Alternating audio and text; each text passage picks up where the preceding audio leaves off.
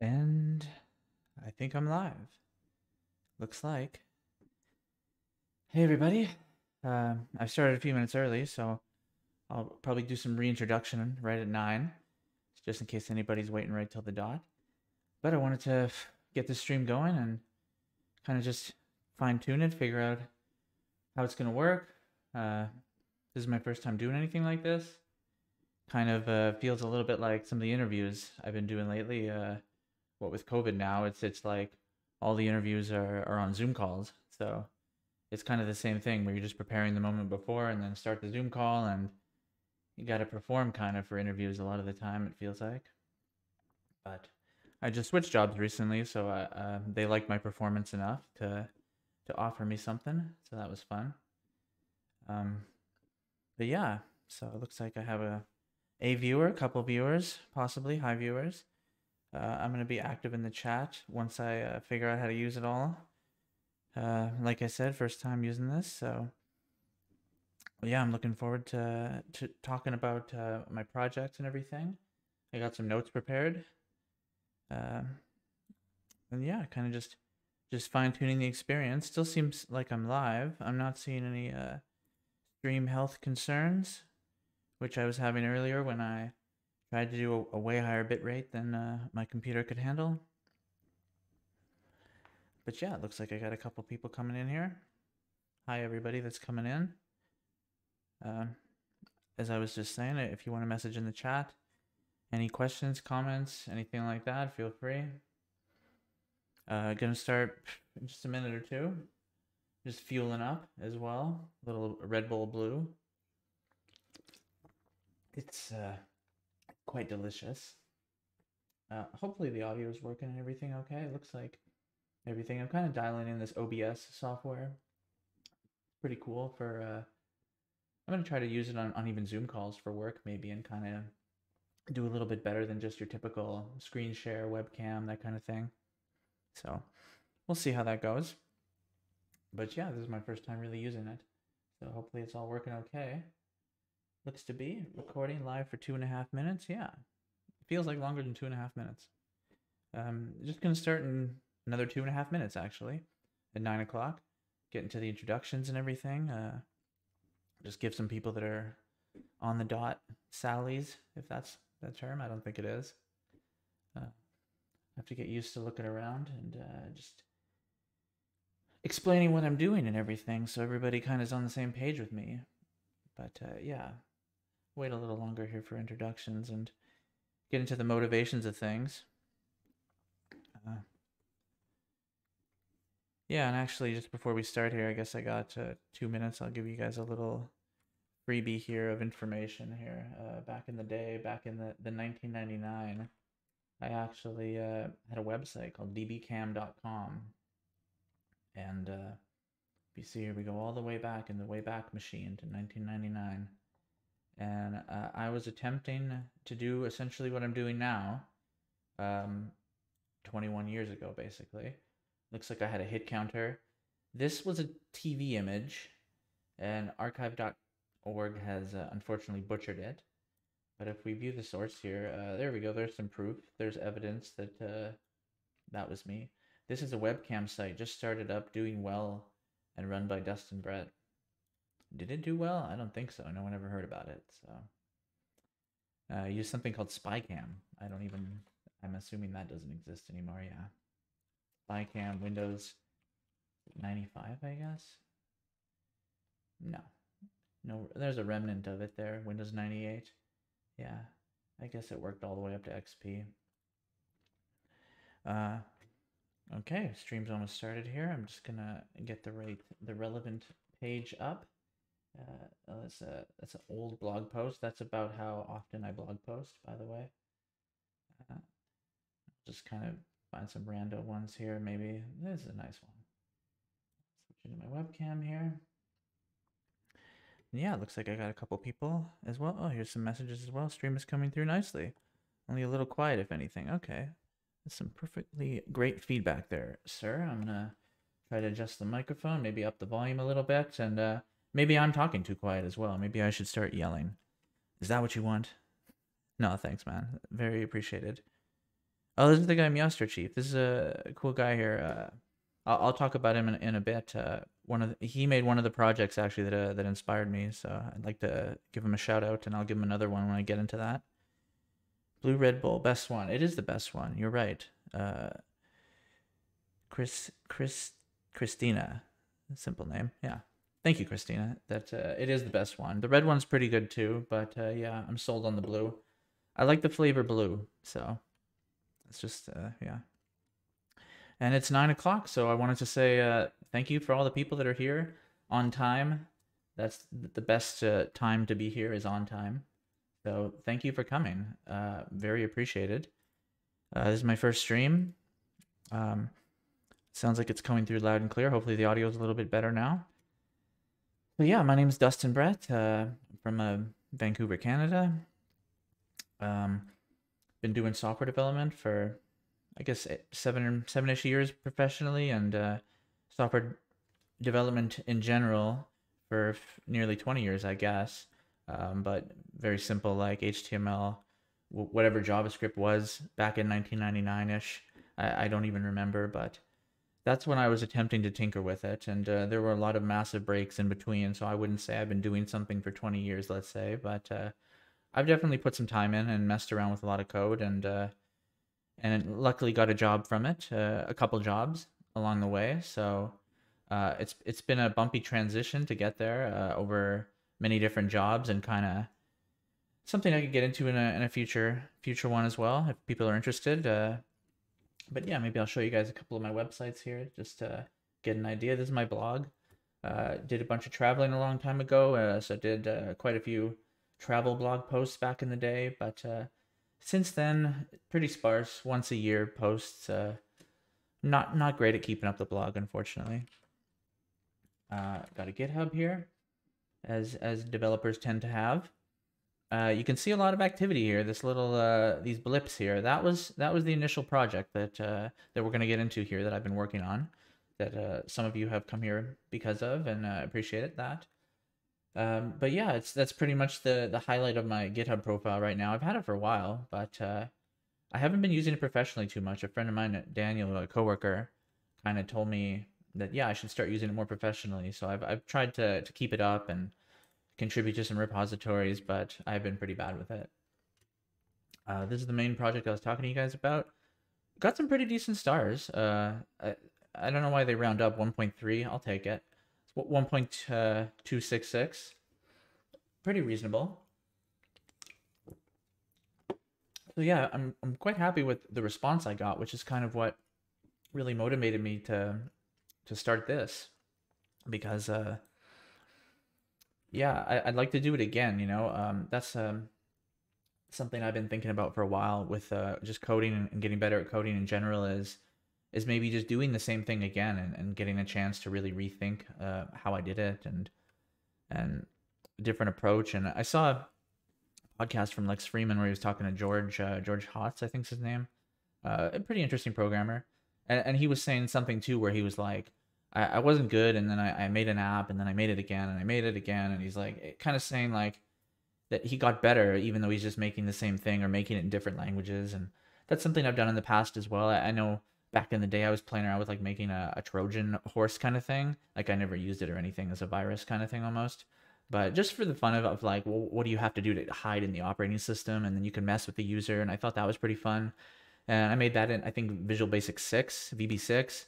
And then a couple years later I ended up rewriting it in Delphi or Delphi or whatever it's called. I barely remember either language. I'm pretty sure the code was a mess. I do have it somewhere though. I think I called it Nemesis, and I put it on this planetsourcecode.com website that unfortunately I think died, and I haven't been able to find a lot of the code that I put on there, unfortunately. That was before I knew about GitHub. I don't know if GitHub existed back then, but I didn't know about it. So, c'est la vie. Another rando link, just to kind of establish the person you're listening to. Just my LinkedIn, you know. I don't know. People use this, so I'm a senior software engineer now. So whatever that means, you know, I've finally, I can put that on LinkedIn. So I think that's all that it means, basically. Before that, I was a software developer. I prefer the genericness of that title, but it comes with less pay typically. So, and here I was lead developer. That was fun, but at a certain point when a company's so small, it's like, what do I want my title to be? So that's what I picked essentially. But at a certain point, my title was not that. So I earned the right to pick that title, you know, in my own opinion. Um, and yeah, before that, these are the ones where I was doing coding for the last, basically since I've been moved to BC, to British Columbia in Canada. But before that, I was in IT. So I did a lot of travel in between there. The resume gap. Oh no, a gap. Um, they're probably bad sometimes, but I didn't have problems with having such a large gap. You know, people were just interested for the most part. But yeah, before that, I was in IT for like 5 or 6 years, just like fixing computers and stuff, but always trying to find ways to do software in between.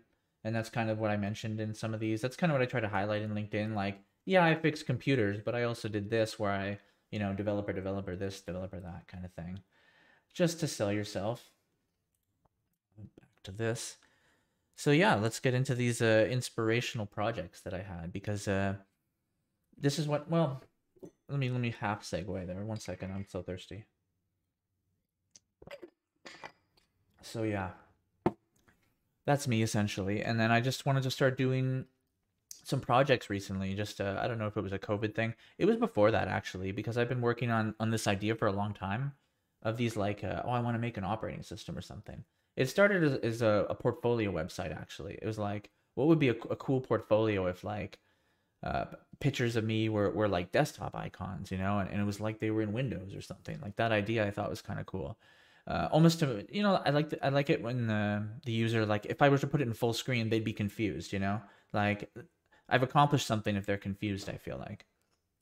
So that was some of the initial idea of like, I want to make this so close to reality that they're not sure, and they're like, well, how did you do this, even though like it's like, well, I just copied it, it's almost like the old trick where people would do like a screenshot and set that as the wallpaper and like close Explorer or something like that, and then it's like, oh, why can't I click the icons, just messing with Windows type stuff.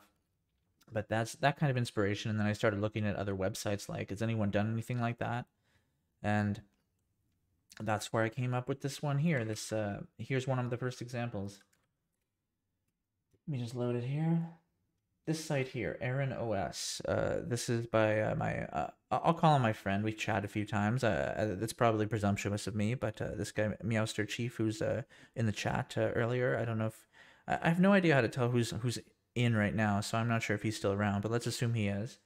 And this is the site he made, which is I thought a really cool one, and he's actually had a lot of like mentions online for other things too. So I was surprised that it's not more popular, to be honest, but he's been working on a lot. I know he's a Discord channel, and it was just one of these cool ones where it's like, where you're a little confused. You're like, oh, okay, what's going on here? Is this like a computer? Like, is it got my CPU he's tracking? Like, what?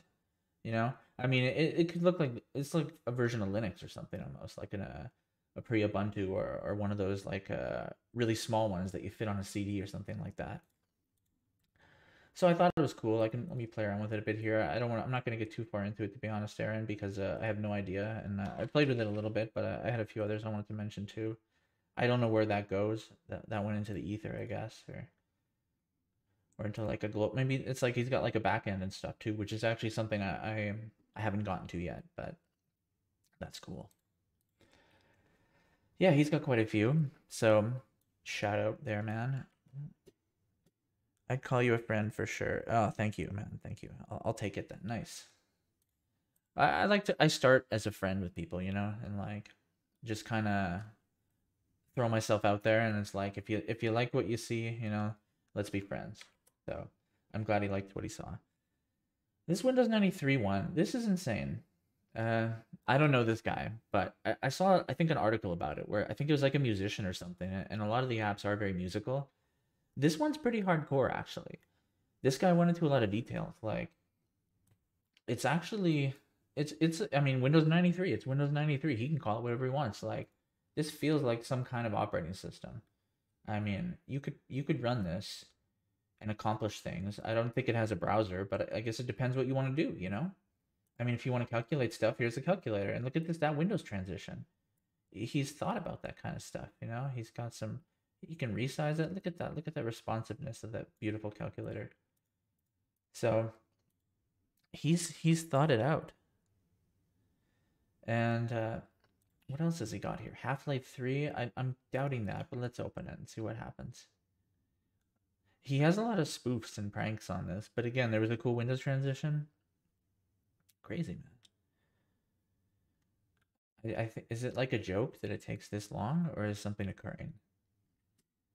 Well, he's recreated the impatience of Windows, you know? It's like, I'm tired of waiting already.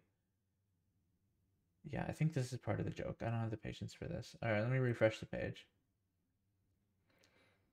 I have a feeling that's not gonna be enough.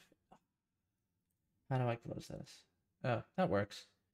That's another nice one here. Here's a detail I feel like he missed. It looks like it's active there, but it is not, you know? You click it, it's like, okay, it's active, but I can't make it unactive. And in Windows, you could do that.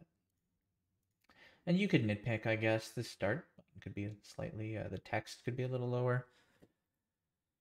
That gets into the more like OS copy ones, which here's another inspiration. Here's the last one I'll mention. I'm going to move around here. Attempt to get comfortable here. There we go. Hopefully you guys can still hear me okay. Virtual girl. Oh, nice, Kevin. Hey, Kevin. This is a friend of mine, actually, Kevin, a coworker as well, who's in the chat here. And he's got a good point. What is this virtual girl? I forgot about that one. I've never clicked it. I've always thought like, what is this? You know, let's check it out. Okay, this is like, what is that, weird science?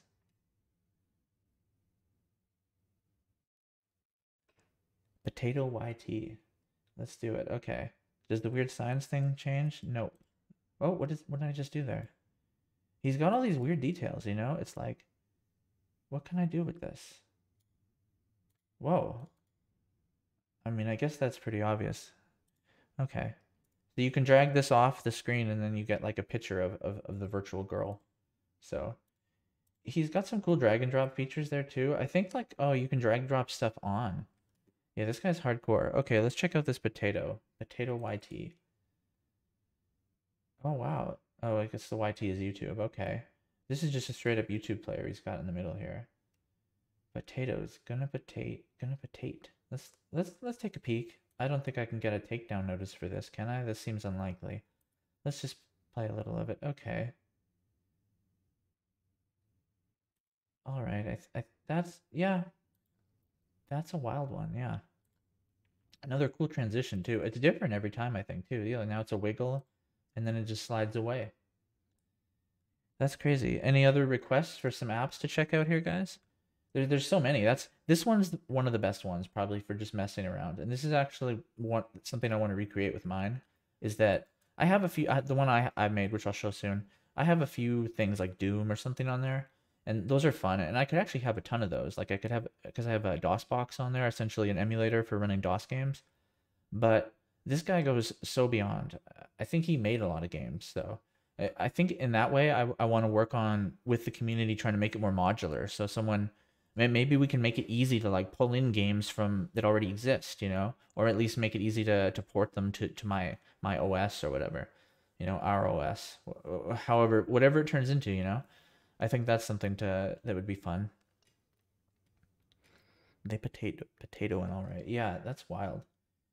Were we able to hear that? There was no audio for that. That's weird. Or I might not have the audio working for some reason. I messed it up, let's say, but let's assume someone was yelling potato in that video. Sub instance of Win93. Yeah, I think you can do like virtual. This is something I definitely could have done with mine too. Actually, someone suggested it when I posted on Reddit. Is like a virtual box version of your OS. Where is it here? Virtual box. Isn't there some like virtual a lot of stuff here?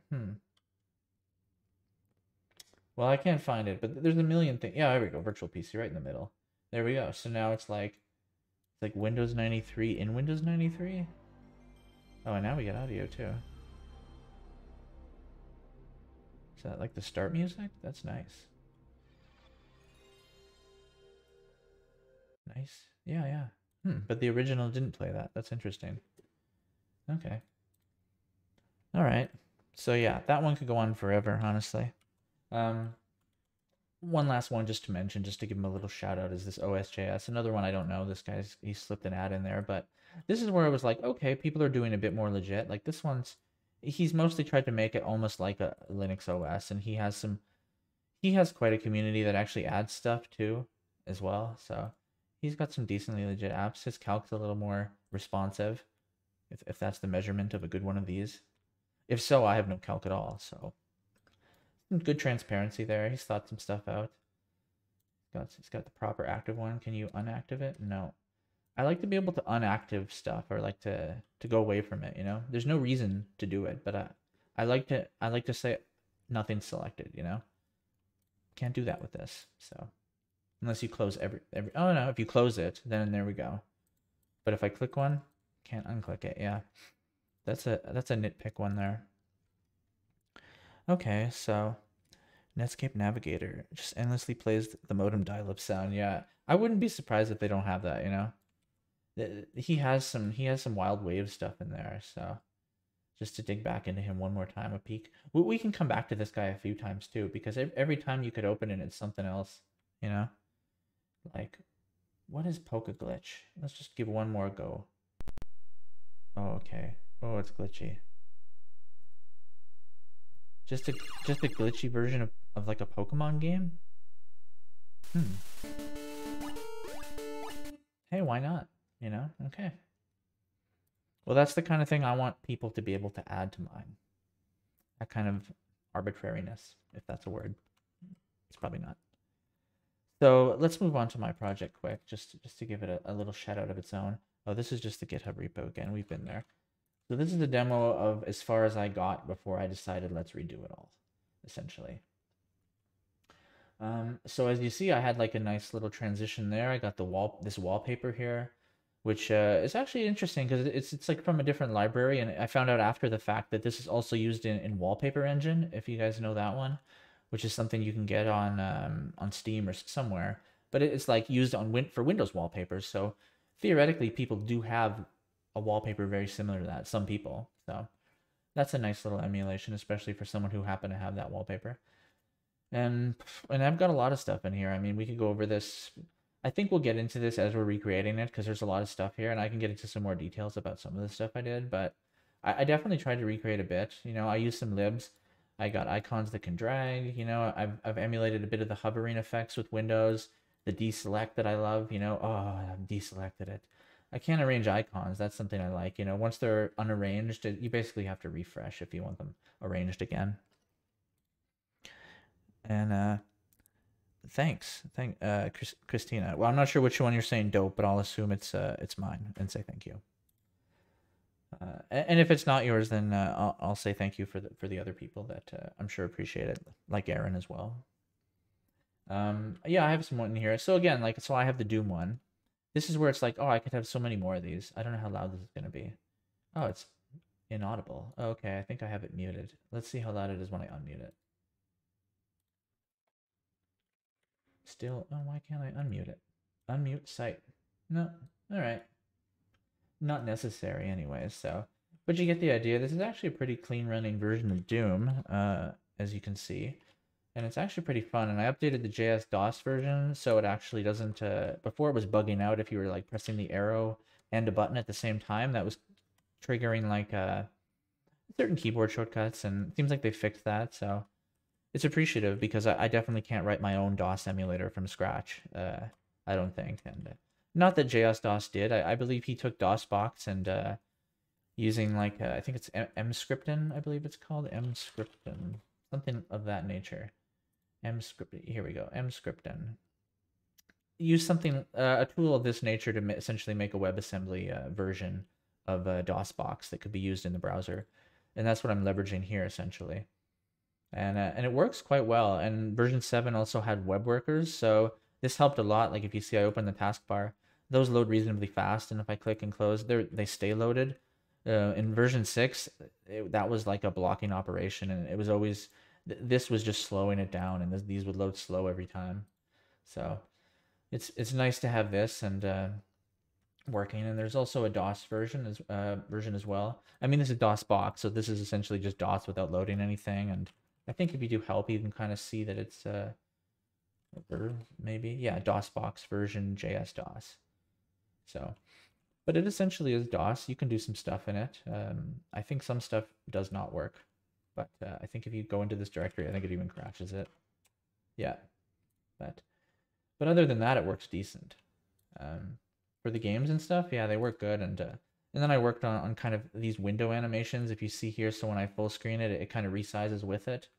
And this also works if flip orientation.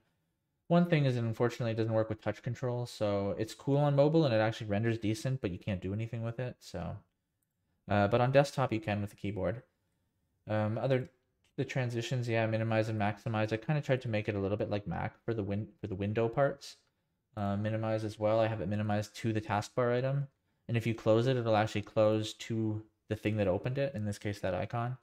So same with this Explorer here. It opens and closes from the same thing. And I tried to make it so you can resize it like you could resize a normal window, and even the same cursor as well, not a generic one.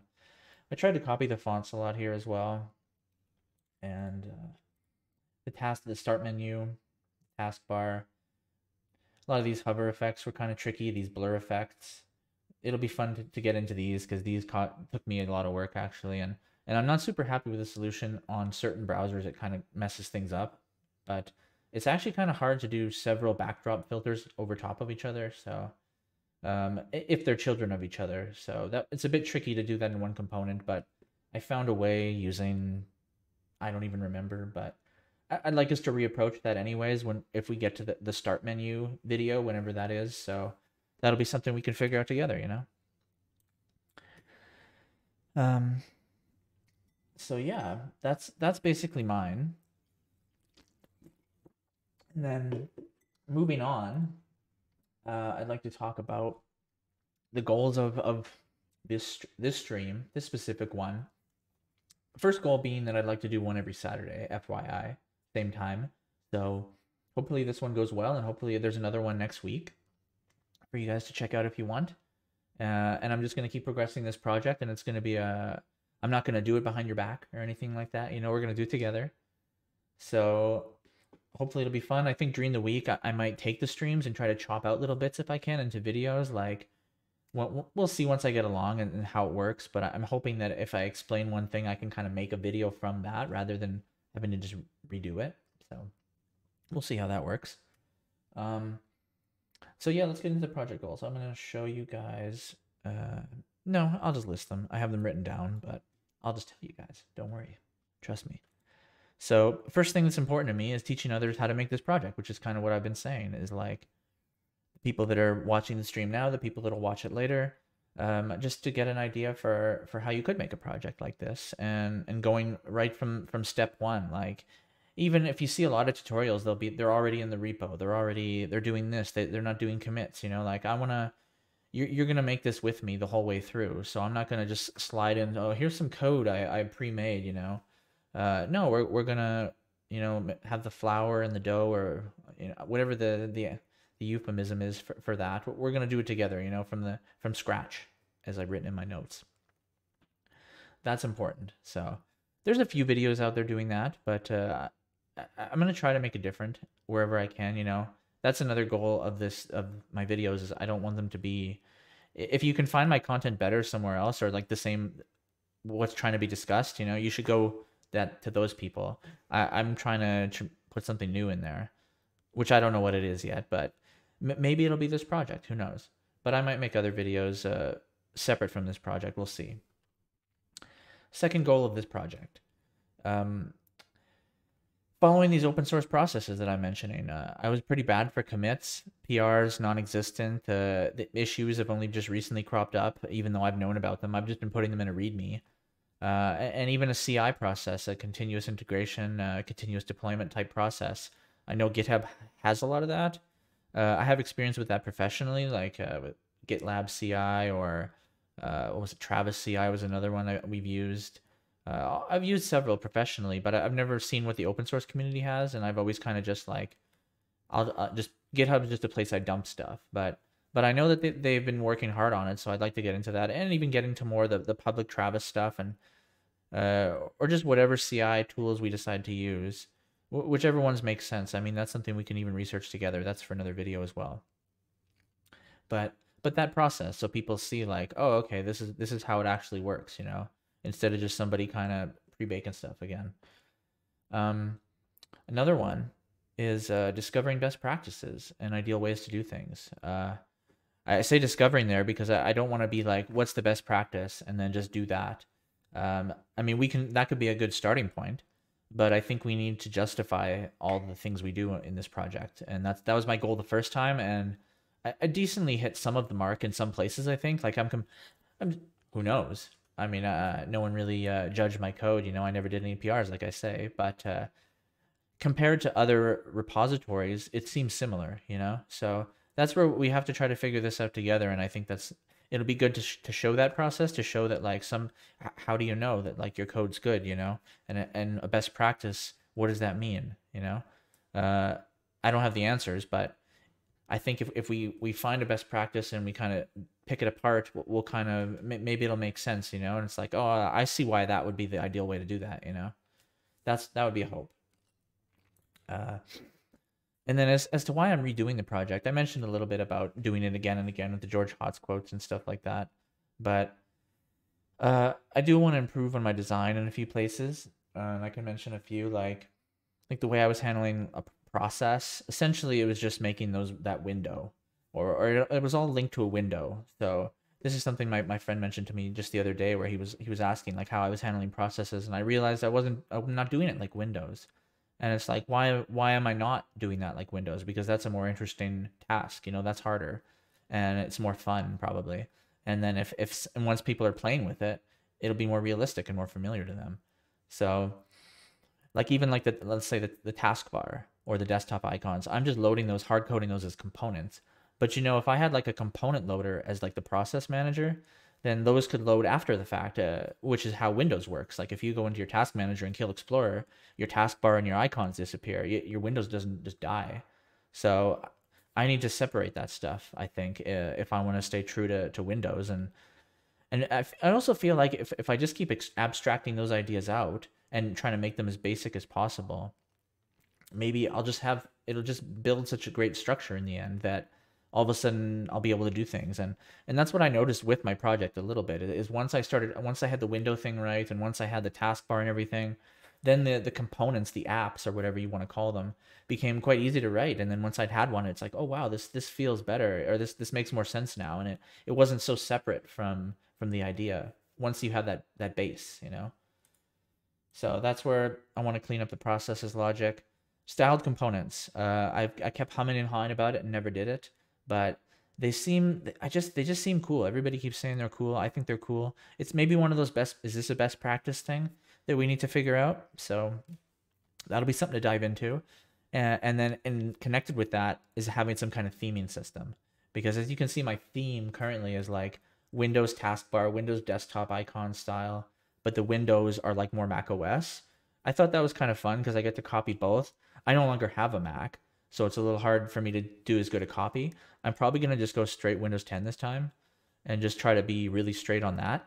But I want the theming engine or whatever, the theming system, to allow this mix and match again, so that after I get the Windows 10 solid, I can come back and I can make a Mac version, and I can also make a hybrid like what I have now, or I could flip it where it's like the Mac OS dock or something, or I don't know how to work, you know, but that's part of the idea.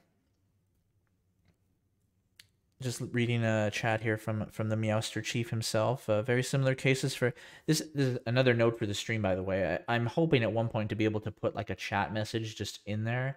I haven't figured that out yet. I can do the entire chat, but I kind of just want to highlight chats and be like, oh, this is interesting, because I don't want it to dominate the stream. And like I said, if I want to chop up videos maybe for later, I'd rather there not be like chats that are very contextual to the stream in there. So I will integrate chat more in the future, just so you guys know, hopefully with these like a little bubble of like what he said. But for now, I'm just going to read it.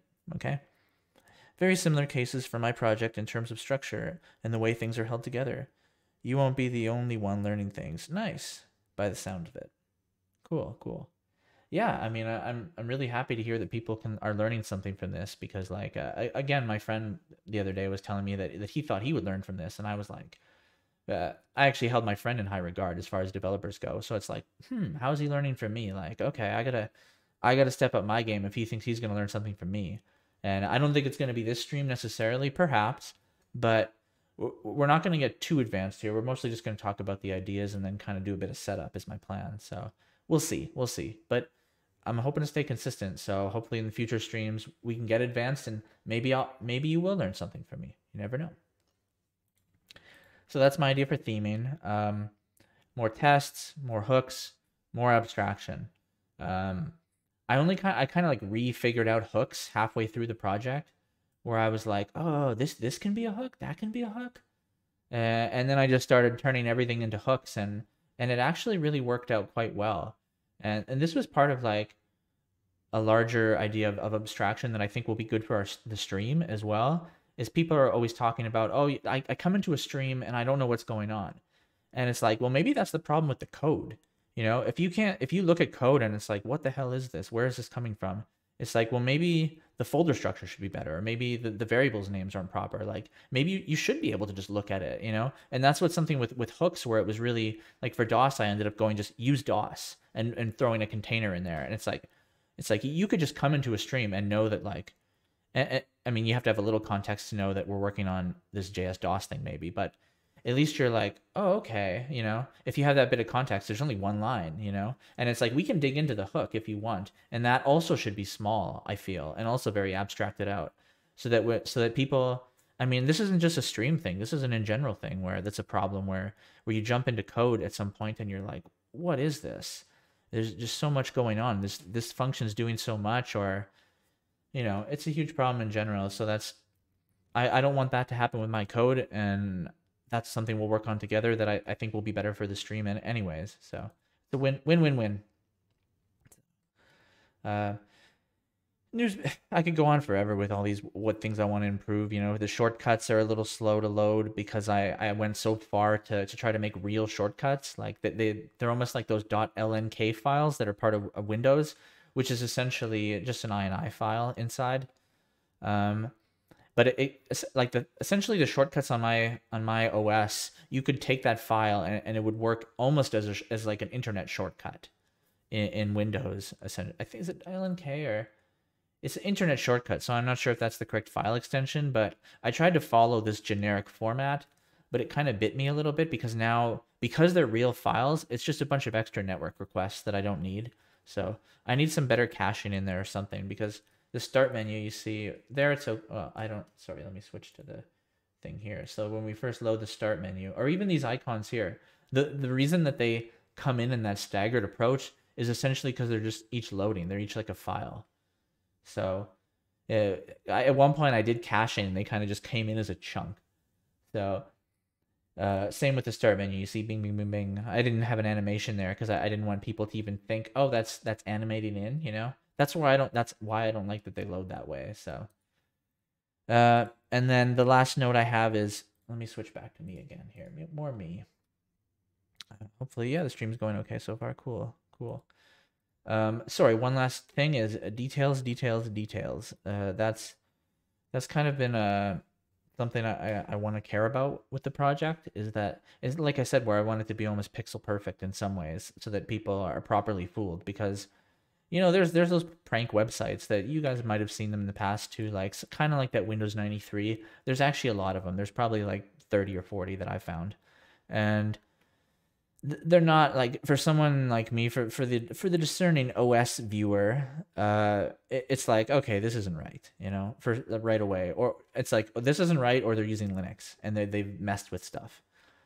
And I want people, I don't want that experience. I want someone to be legitimately tricked, and to be able to do a bunch of stuff, and like, it's almost like a Turing machine OS. It's like, can you tell if you're in an OS or not? Can you tell if you're talking to an OS?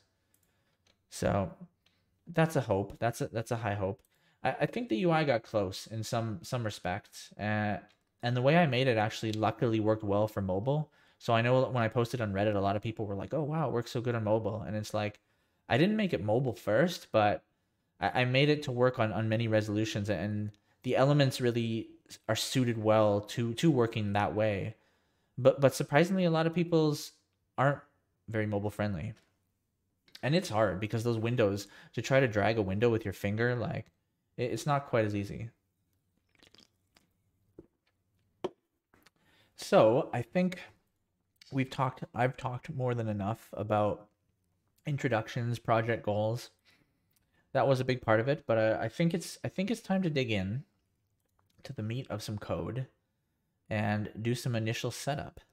And I've got a bunch of links that I'm going to use throughout, and then I'm going to post some notes later, and I'll update the description just so you guys know. So don't worry about that.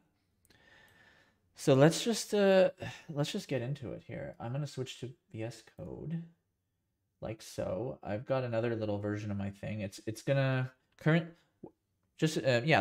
Let's get into it. Let's get into it. So I'm going to use the existing repo because I like those stars and I don't want to start a new repo, you know? I want to just, once this is done, we're just going to kind of do a switcheroo, and this will be version 2, I'm going to call it. So I'm going to make a branch called version 2, and I'm just going to work in that, and I'm going to be a lot more clean about it. So here, yeah, looking at my notes here, let's try to start from the start. And let's just get into this here.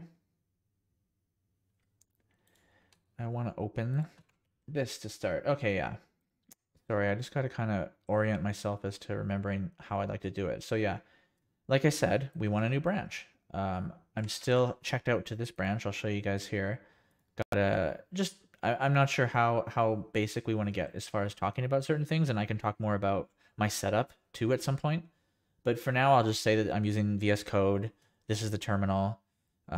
If you guys have any questions about any of that stuff, we can get into that, but we won't for now. So I had the code running right now, and that's this window to the right of it. And I'm gonna leave that running at the moment. Actually, no, I'm not, because I'm gonna nuke this branch. So let's do that. So I need to go back into the terminal here and just kill this. Oh, I actually just did kill it. So yeah, that's probably gonna be detrimental to this. There we go. Okay, good. So let's start at that. And we got a branch here. I'm going to make this bigger. So I'm in the folder right now. Currently, I'm checked out to master. And I do most of my Gitting visually, my Git work. I know some people love the Git commands, CLI. I'm not a fan. Not a fan. It's just more to remember for me. I like clicking things. So I'm going to do it visually here. I'm going to do it in VS Code, but I also use a program called Fork sometimes. Maybe we'll get into it another day. So I'm going to switch branches, but I actually haven't made the branch yet. So let's go to this first link here. I'm going to switch back to the browser here to show you guys. Where is the browser? There it is. So yeah, I'm going to go along the whole process, you know. I mean, maybe this is a little tedious. Tell me if it gets too tedious, but this is how I work, you know. It's like, okay, I want to make a new branch. Let's figure it out. And without jumping ahead here, basically, I found it through Stack Overflow, you know, like everything else. Get new version, new empty branch, I think is what I typed. Get new empty branch. Got here, create an empty branch. You slide down to the first answer. Okay, bigada boom. Git checkout orphan, and then the name of the branch. Thank you, sir.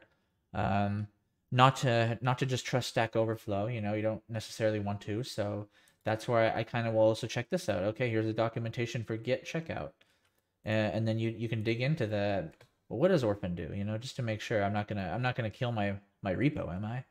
And simple enough to look it up if you care to. It's usually in the CLI too, but like I say, I guess I'm about to use it, so I take back what I just said about not doing CLI commands. But this is the exception. So create a new orphan branch, named etc., and switch to it.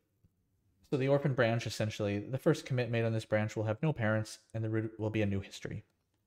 We're starting fresh, boys and girls. So let's get into it. Git check. What the hell was the command? I already forgot it. Help me, Stack Overflow. Okay, git checkout. I'm just going to copy this. Copy paste is your friend. I actually like it a lot. Copy paste, because I don't trust myself to type. So I'll even copy very simple stuff that I probably shouldn't. B2. Have I already made this branch? Let's just call it the redo. Let's call it redo, because I don't know if I made B2. But I'll clean that up later. And That's some of the extra, the secret sauce I'll do in the background. So let's call it redo. Switch to a new branch, redo. And so the first thing you'll see in VS Code is that it thinks all these files are new. And it wants to stage them because they're still there. I didn't delete them. So I'm just going to undo this, get rid of all those files. And it actually crashed on me. That's unfortunate. I'm just going to do that a different way then here. So we're still in here. Oh, there we go. Yeah. Oh, I think it's angry at the node modules folder being deleted. That damn node modules folder is always trouble. So I'm just going to delete that the old school way, which is aggressive, but I'm going to just highlight stuff and press delete. Get rid of all those folders. Yeah, that node modules folder. Oh man, that's rough. So frustrating, those node modules folders. Let's delete everything but the node modules folder because that's going to take too long. And then I'm just going to try to do it here for this. A little git magic there. And hopefully this is a little bit faster because frustrating thing with Windows, when you just go through Explorer and press delete, it feels the need to count every single file. And I don't know what else it does, but it takes forever to delete things. Has your feed gone blurry? Anyone else? That's a good question. If that's happened to you, Kevin. I wouldn't want that. Perhaps I'm at too small of a text. Could that be part of the concern? Seems okay on my end. Okay, good. Good to hear. So I think we finally deleted these files. Let's do a little refresh. Okay, we finally have it. Look at that. We got an empty folder. So we can finally move on. So now we have an empty repo. At this point, we could even do, I don't want to do an initial commit at this point. Let's go to the next step. Next thing I want to do, I'm going really from the start here, and I'm even going to do a, what did I say here? Creating, cloning, and archiving repositories. Why did I copy this? Oh, this is for a separate thing. No, this isn't actually. This is the first thing I want to make, now that I remember. I wanted to make a README file. This is just let's just start extremely simple. Am I even opened? Maybe I haven't opened the folder. It kind of closed itself when I did rough things to it here. There we go. So now we got a nice empty folder here. We can make our readme.markdown. And this will essentially just be the file you see at the start. And we'll just say redo of X. We're just going to give it a very basic name just to kind of start. And we're also going to, let's close this folder here. We're also going to do an npm init just to start just to get us a package.json file. So that's not probably the command, I guess. That's the command, npm init. Nice, everyone else sees it clear. Good to hear. So this is a slightly unnecessary because just to skip ahead by a step, we're going to use Next.js as our framework. And I'll talk about why in a minute. But even before we do that, I just like to make this package.json file just so that when we make the next, when we initialize next, we can also see the difference just to know what changed. It's unnecessary, but I don't care. We'll call it 2.0. Description, what did I call the last one? Desktop environment in the browser. That should work. Entry point, not really relevant. Test commands, not relevant. Sure, that's probably correct. I'm going to take credit for this one, guys, for now. The license that I decided to use last time was MIT. I'm going to use the same one this time. We can get into that one as well, into which one is best. I don't know which one's best, but we can get into what the options are anyways. We're not going to get into which one's best because I have no idea. So now we can see it made a package.json file. That's the only other file it made. And if we look at that, we can just see kind of the structure of essentially an npm package file. Pretty much just the answers to the things that we have written in here. Now we're not going to have a main, at least I'm not while I'm in charge. We're not going to have a main, so I'm just going to delete that. The tests, we'll keep that there for now, just so that we know we're a failure for not having any. But we'll get into that. The repo information, sure, let's keep it here. Keep this here. People can find this on their own. I don't like adding that. I don't like adding this either. Yeah, we'll keep that stuff to a minimum for now. And that's good enough. So we'll save that. And one other thing I'd like to add to this repository is also a license file, because it was important enough for them to ask us about the license, so let's also add the license file.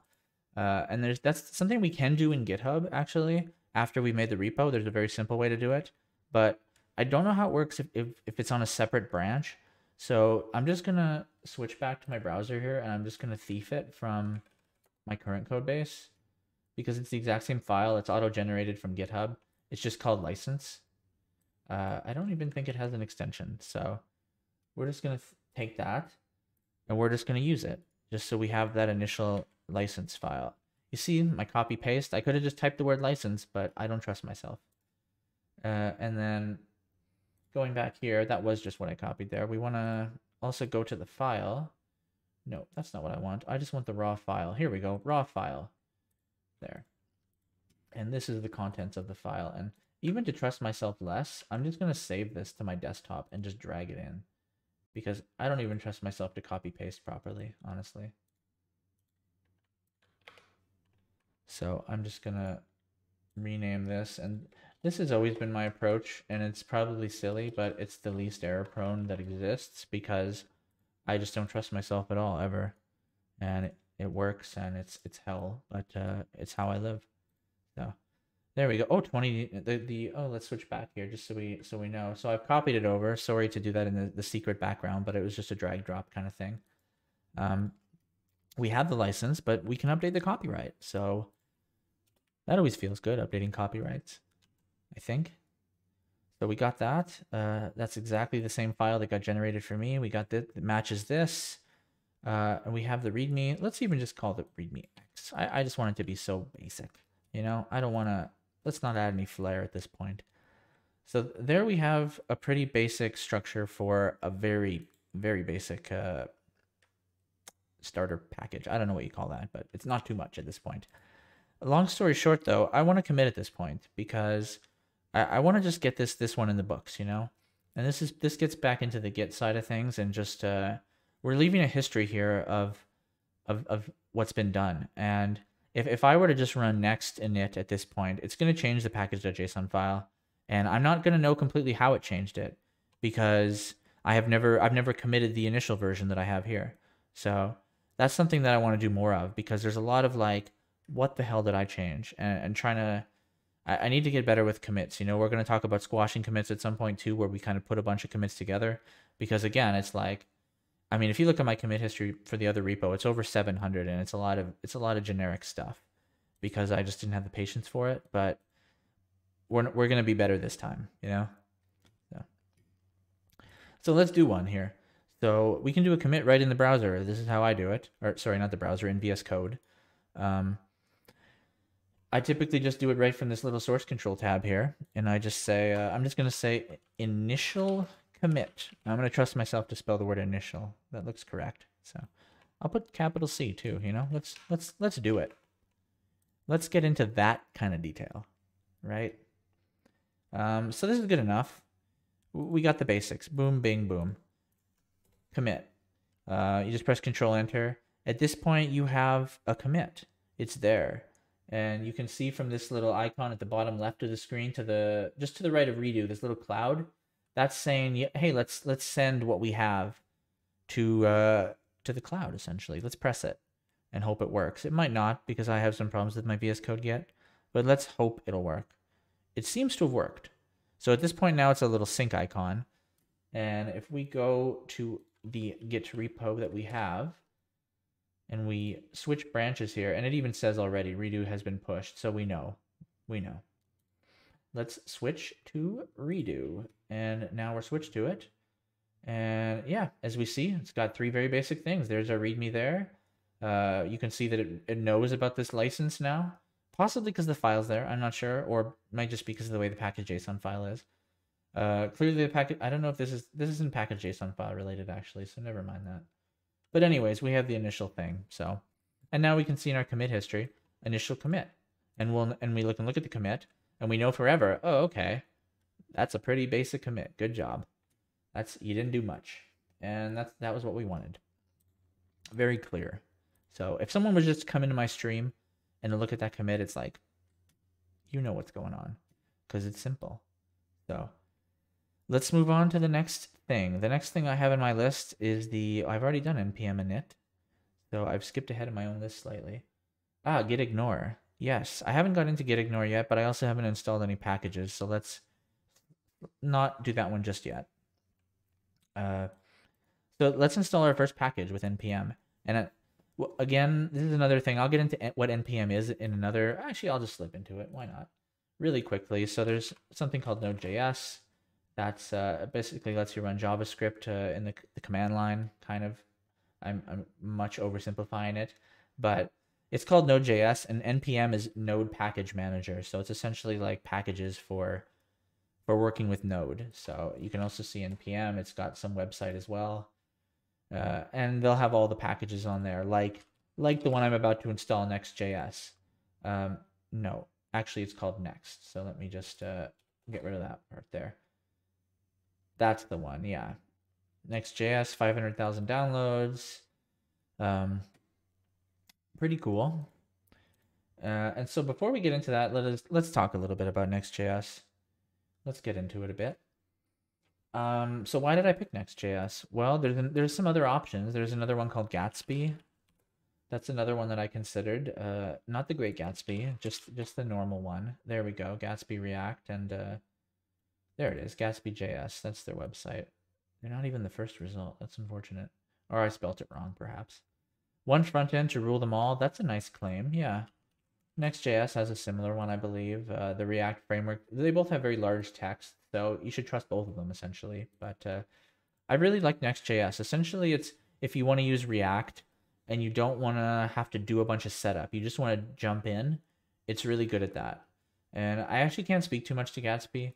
I read a bunch of reviews of a bunch of them, and I picked Next.js in the end, but I should probably give Gatsby a fair shake at some point. I'm not going to this time though, because I really like Next.js. You know, every time I've seen someone talk about Next.js, they're always talking about how much they like it. So I think it's probably a fine choice, and we'll get into that more.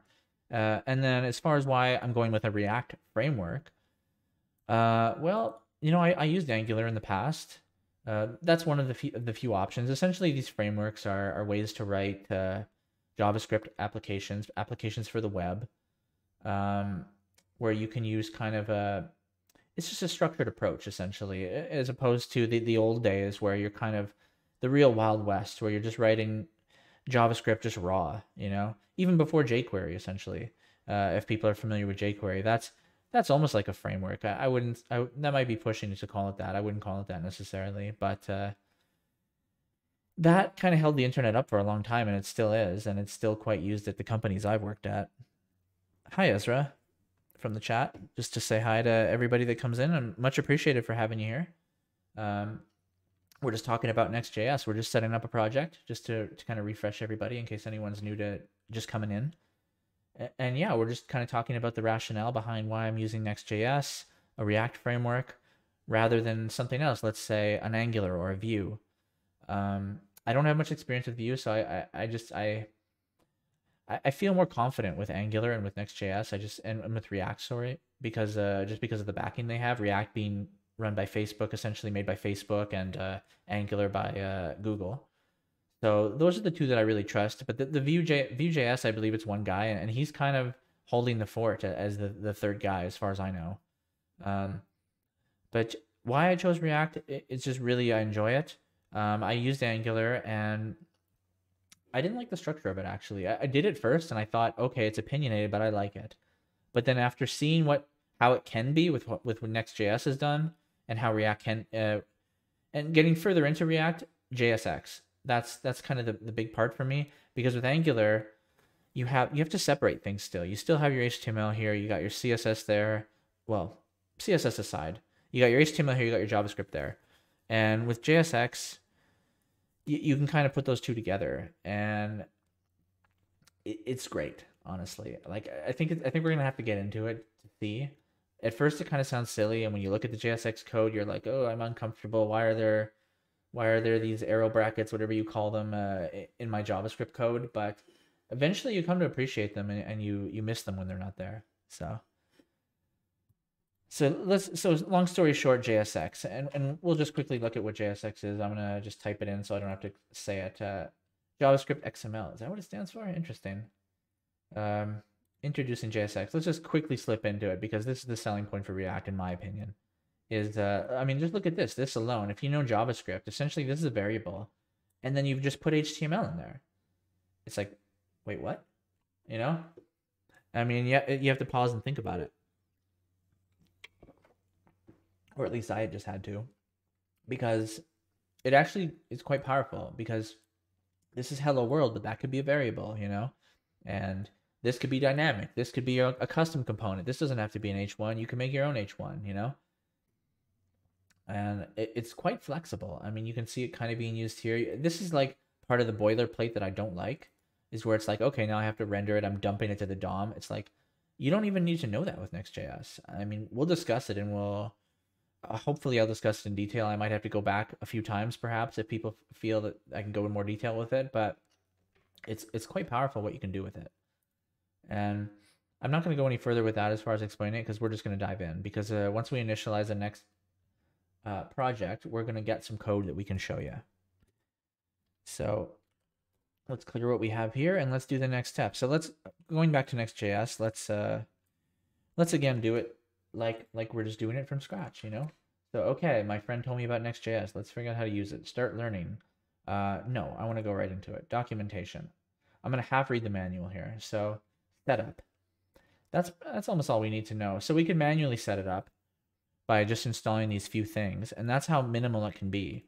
And essentially, and we're going to do an initialize, but we're going to shave it back down to almost that, because I almost prefer that, but I want us to do the initialize just so we can kind of see some of the stuff that it puts in there, because it's fine, you know? So what does this say? Create next app. Okay. So it's as simple as that. I hope I make it in the right folder. I might have to go back a folder or do some copy paste magic, but let's just try. So let's just run that command that we see here, npx create. Very simple. It's like right at the top here, you know? So if I was just coming in hot, that's the command I would run. So let's try it. So we're back here. We paste npmx create next app, and let's see what we get. What is your project named? That's a good question. We've named it X. Yeah, I think it's going to make a folder. We'll move it out. Yeah, XX. Nice. So just with that, it starts downloading these dependencies, these kind of things you're going to need, but you don't really need to know about, essentially. It's loading these. This Git repository has too many active changes. No big deal. So it actually just did it right there. So this is where we get into the git ignore. Let's get right into git ignore, because it's trying to suggest that we commit all of these node module changes, and that's not good. That's not what we want. So I'm going to show you. We're going to go to the git ignore at this point. And I mean, this is something you could run into if you didn't know what you were doing. It's just like, well, if you didn't know what you're doing, you probably would commit those files, but you don't want to, essentially. And there's probably some initialize command that can like make a git ignore file, maybe git init, I don't know, but it's not that hard, so we'll just go through it. So a git ignore file basically is just, you just put things in there that you don't want to be, that you want to be ignored. And just to be simplifying it again, I'm going to copy again from my original project, the wording at least here. So we'll copy the file. It's called git ignore, and we'll just make that file. Let's minimize this here. So this is so it made its own little XX thing here. We'll put the git ignore file in here, but we're going to dump that into this in a second. So there's that git ignore file that I've been telling you about. And all we basically have to do is just say node modules. Ignore that. And maybe we need a // I don't know. What's the original file have in it? I'm doing a / in the front. So let's keep that. And let's just be a little preemptive here and also ignore .next, because that's a generated folder that will come with next.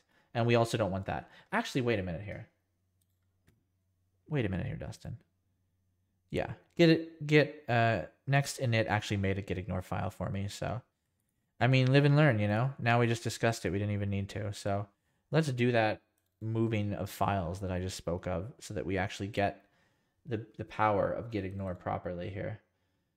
Because I didn't want to create a folder in a folder. So, oh god, they have the node modules folder again. Let's not copy that. Let's just install that new. And, oh, I gotta delete this again. rm dir s. Get rid of this because that is empty now. It just has a node modules folder that we do not want. Okay. So we've cleaned up the project. We got the files in that we wanted. They got created. So we see there's a public folder now, a styles folder, a yarn.lock file. Why are there not a lot of files mentioned here? That's odd.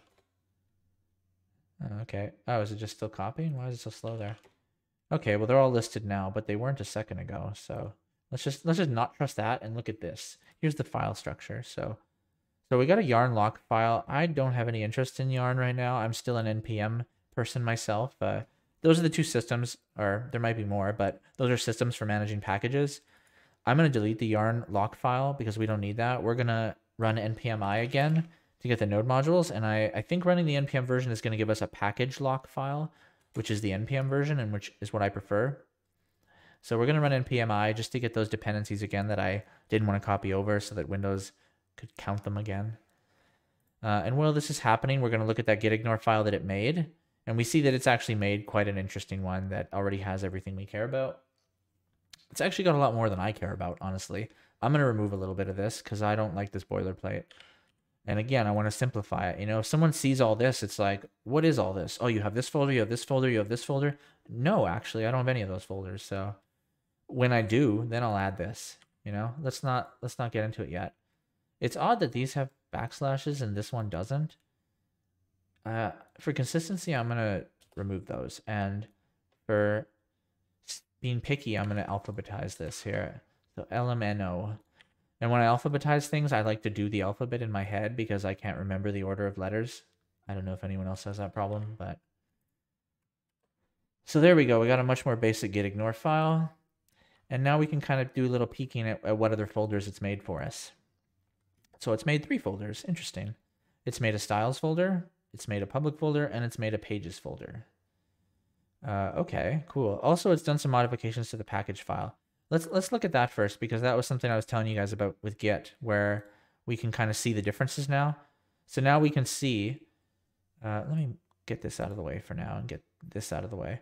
Now we can see the differences between these two. So you see, it tried to change a bunch of stuff that I don't appreciate, honestly.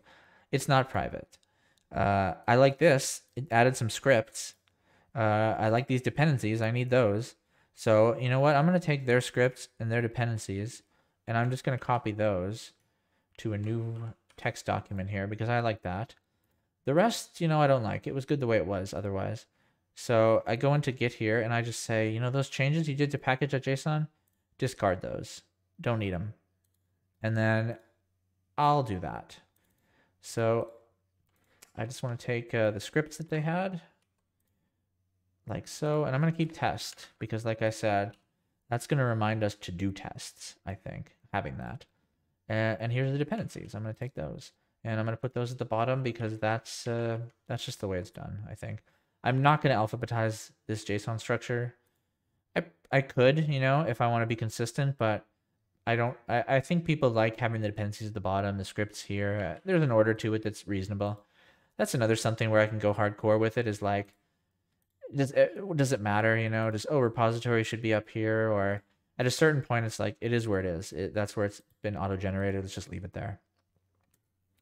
These I alphabetize typically because when you're looking at dependencies, you kind of want to know, does it have React DOM, you know, and I'll go to the R's and I'll find it. So this is good. So as you see here, we've got these just 3 dependencies. It's the same thing that in the instructions they were telling us for Next.js, which was here. It suggested, yeah, Next, React, and React DOM. So essentially that's all that it's done to our package.json file now. And now if we look at the differences, they're more in tune with what we want, which was just adding some scripts and adding these dependencies. But we got to see what it tried to do. And yeah, let's look at so we look at the styles here. So do we care about the style? Not particularly. I don't want any of this, to be honest. Maybe this boxing size. This is something, this is part of like, oh, what's like normalized CSS and a few other CSS libraries that are supposed to kind of demessify CSS so that things are more consistent. But that's something we're going to have to dive into to understand more. For now, I'm going to leave that one because I know that they put that there for a reason. I'm not going to presume our link structure is going to not be decorated. I'll choose that on a per component basis. This font family stuff, no, we're going to be pretty strict with fonts, I think. We're going to try to emulate there, so I don't want them setting that. I like the lack of padding and margin, so I'm going to keep that. So we whittled this down, and a little bit later, we're going to change this extension from CSS to SCSS once we add that functionality, and I'll discuss why we would want to, but we won't get to that quite yet. We're going to see what else they made here. They made a home.module.css. So with Next.js, they're using this thing called CSS modules, and this is the structure they like. I'm thinking of maybe moving the folder structure to keep the CSS closer, but also I'm going styled components, I think. So we'll see how much we still rely on CSS modules. I think there could be a hybrid approach where we still could use some, so we'll see on that. For this one here, I don't really care about it. So, I mean, I guess it's good to have a demo. A lot of code here. I don't like, my demo is just going to be a hello world, so I'm not even going to use this. Let's just delete this. So we don't need that file for now. Favicon. Hey, let's use their favicon for now. I don't want this SVG because I'm not going to use their HTML. So we've cut it down already. The styles folder is just those basic globals. The public folder is just an icon so that we have an icon because that's going to give us an icon in the browser, which we want. And also it's going to look for that. The browser looks for that for the favicon file every time. So you're going to typically get a 404 error if you don't have that. So it's nice practice just to have that. There's a best practice for you there, I think, is that you should have your favicon game solid. And there's a lot of favicons nowadays. It's not just a .ico file, That's for another talk as well, probably.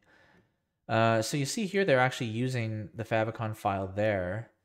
I'm not going to waste my time being explicit with it at this point because I don't care about this home component.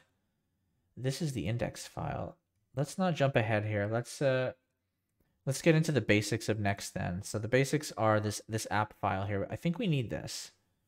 I think I tried removing this earlier to see if it would default, and it didn't work the way I expected. So let's keep that as it is for now.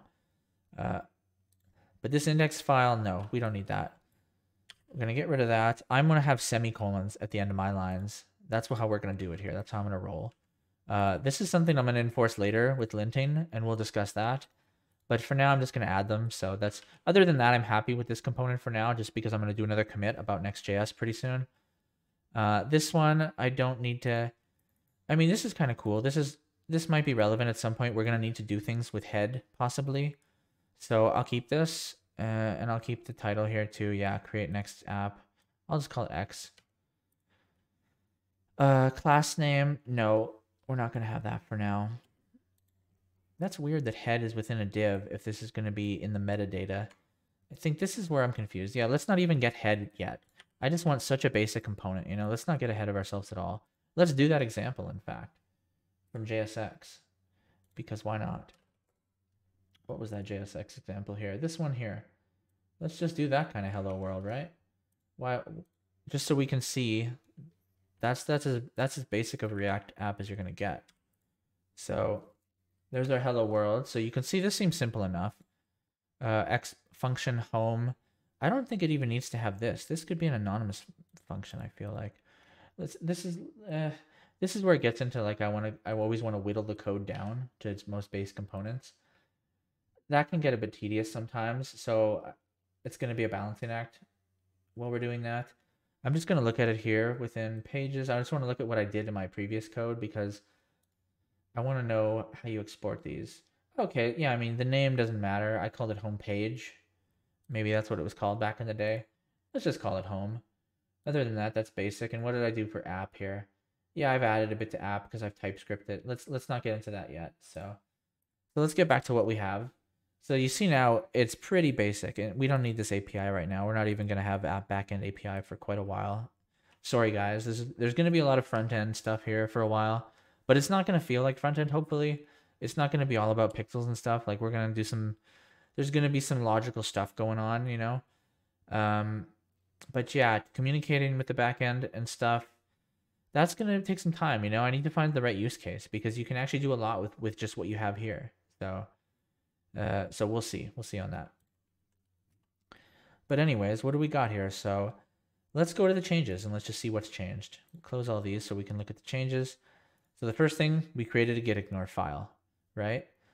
We've created the lock file. We don't have to look at this. I'll peek at it. It's going to be, I'm not even going to peek at it. It's a massive auto-generated file that essentially locks which packages you have, you've grabbed with your npmi command. And it's essentially, those are the packages that are being used. And you, if a package changes, let's say you have some control with that lock file to keep your dependencies as they are. If let's say one of the npm packages gets updated and it breaks something, which happens all the time. So that's one of the beauties of the lock file. And we'll get more into that because I don't know everything about the lock file. So that's another thing where we can learn that together. Again, skipping that, we know about the JSON. So I just added those basics, the scripts that it generated and those dependencies. We got the README here. So it looks like it's generated its own README. It's a helpful one, I guess, you know. I don't need to know any of this stuff, though. We're going to go through this one by one. So I'm actually going to not do the README changes. I'm going to say discard those as well. Because, hey, the README was fine the way it was. And we want to keep this basic. So it's added the app file. We need that. It doesn't need to be exactly this way. But I've cut it down as much as possible, you know. We're going to need to import the global CSS. We're going to need to declare this my app.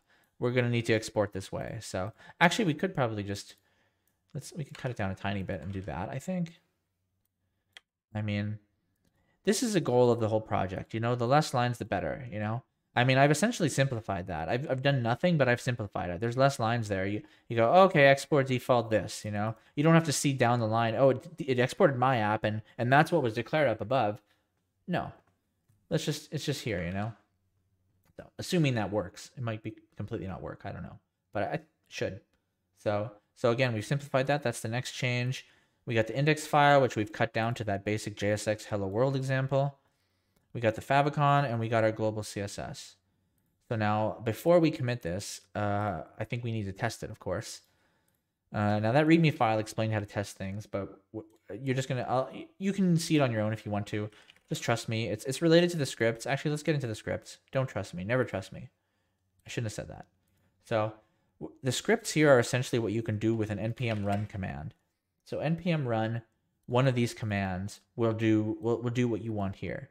And in this case, dev is what we want because an npm run, the dev script, will essentially give us a developer version of Next.js to run. And you'll see here it's ready, started, and just like that. And then I can reload the page to the top right there. Take a sip of my Red Bull. Hello world. Sorry about that slurping motion there. I need to solve that as well. A quieter for that. So there's our hello world, right? So we built a hello world Next.js app at this point. This is where I was back in, when was it? Let's see here. August 8th. That's when I committed the first of these projects where I thought, hey, let's play around with Next and just start going with it. So just for you guys to get the vibe, this is essentially the same stuff I'm doing here, you know? So yeah, now we got our hello world. It worked. I'm going to leave this running. I'm going to close the terminal for now, though. So we're happy with that. So this should be another commit, I think, because now we're showing the minimal amount of change to get Next.js up and running. And then we build on that. So let's just put Next.js initial commit. Very original, hey? Maybe that's too unoriginal, actually. Let's just say setup Next.js or added Next.js. Let's not overthink it, right? Added Next.js. We commit that. Again, I can dump it to the cloud. You see now there's not a cloud icon. Now it's an up and a down arrow. So the down arrow is saying there's nothing new to grab from the repository in the cloud. No one else has slipped something in, but you can push up what you have. And I could not do it now. I'm going to just to show you the process. So I push it. You get the little spinning arrows. And at some point we'll get more into Git commits to branches and stuff, because you wouldn't typically just push to what we're, this is essentially like a master branch. This is the source of truth branch we're using. But typically you would branch off of that and do your work in a branch, and then come time to add it to the source of truth branch, that's when we would go through the PR process, which we will probably get into after setup. I'm not going to PR this setup stuff because it's too basic, but we'll PR at the point where we get to like adding any kind of component. And I could probably even PR this, to be honest, but I just don't want to, because it's so basic in my opinion, this part, that I don't feel it would be useful to do PR comments. I want to be able to have some comments, because looking back at the code after we do a PR, when we start a PR, there probably will be some things where it's like, oh, could I do it that way?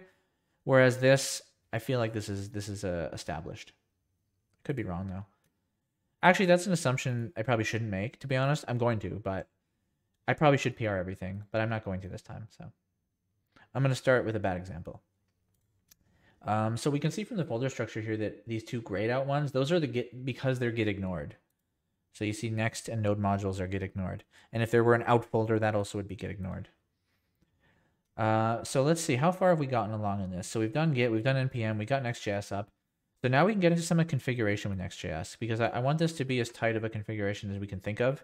And if at any point you guys feel like we should add something to any of this, please tell me. Or if you feel any of it's superfluous, or if you feel like he's forgetting this, yeah, speak up at any point, or forever hold your peace, you know? So one of the things I wanted to mention here is that we need to, I probably should have added this to the Next.js initial commit, because it's pretty basic, but we need a next config because we want to set React strict mode. And essentially all that React strict mode, do I have a summary of it? No, I don't, but it's just more picky about your code, you know? We want the code, we want all these tools to be as picky as possible about your code, so that you don't even let something slip in. And that's like the theme of everything that I'm doing tonight, actually, is getting all this tooling set up so that you give yourself the best chance to write clean code if you have tools doing the watching for you. Because going back to the trusting thing, you shouldn't trust yourself, I would say, because you don't need to anyways. You know that we have machines to do that for us now. So as we see here from React strict mode, all we have to do is create a next.config.js file and put that code in it. In the background, I've done that secretly, and just put it exactly where it's said to, and just as simple as this is all we need to do. And I'm gonna open the terminal. Well, I'll open the terminal to show you that if we save the config, it's gonna complain, I think. Let's see. It did not. Oh, there we go. Found a change in the config. So when you change next configs, you do have to restart the next dev script. So you just kill it and start it again. And it's probably not going to make any visible difference to us. It's not going to complain because the code's so basic that I think we probably meet the strict rules. I could be wrong, but I literally don't even know where the error would occur. I mean, maybe it'd be in this console, maybe it'd be on the Hello World app. I don't know. But we didn't see anything from turning on strict, so good. So that was part of Next that I skipped.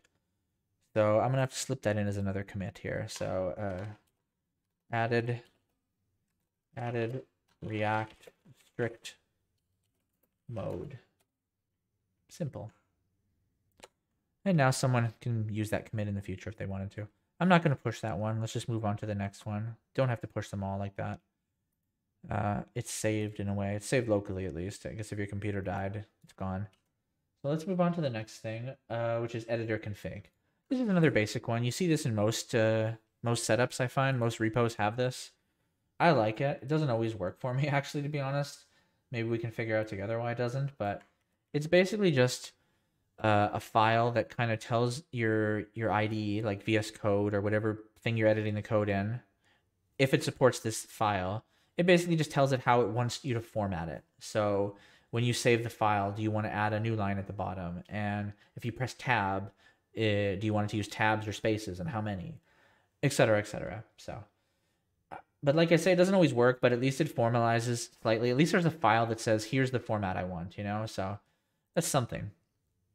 So going back, I'm going to create the file. editor config. And I'm going to half pre-bake it, half not, because I told you guys I won't do anything pre-baked so completely. So we'll look at the file here. Here's an example file.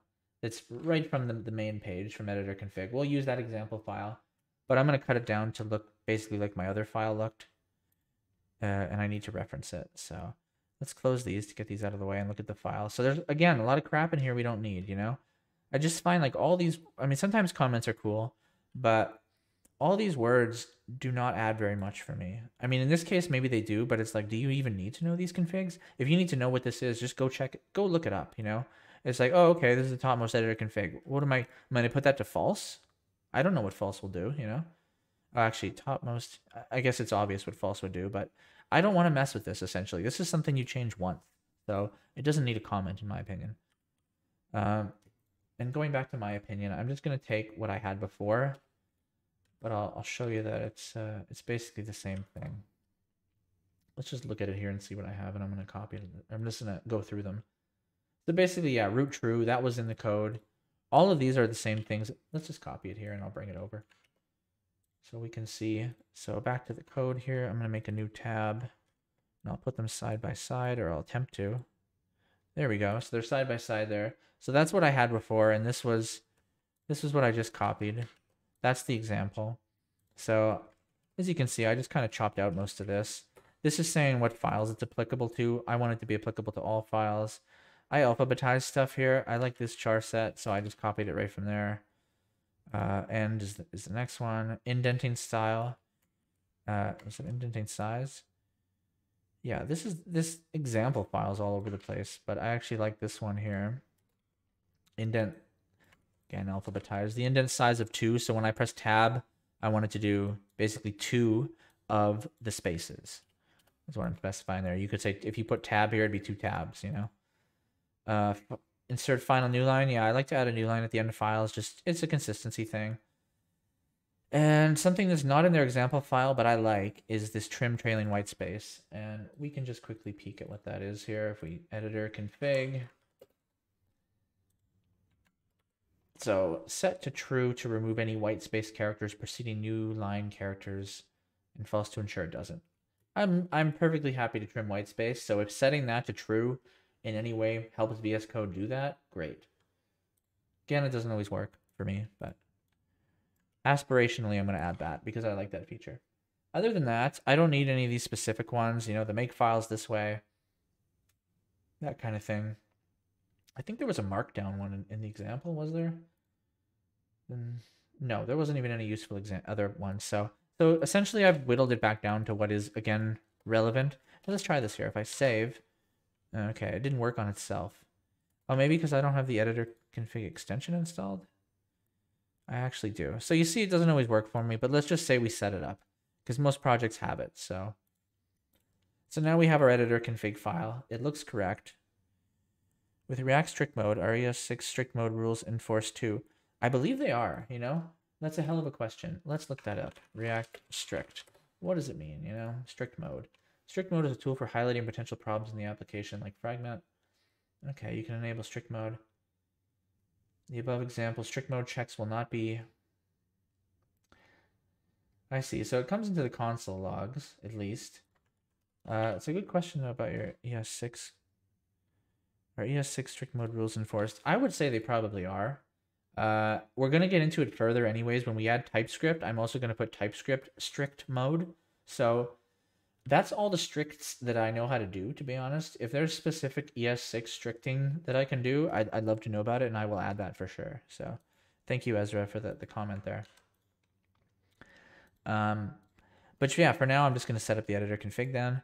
So there we go. Again, I've got to back into my commits. I see that I've just... Oh, sorry, guys. Flip to it here. I'm a VJ at the same time, so I got to remember what I'm showing you guys here. So I just wanted to add the editor config. Simple. I'm just going to say added editor config. Capitalize the C.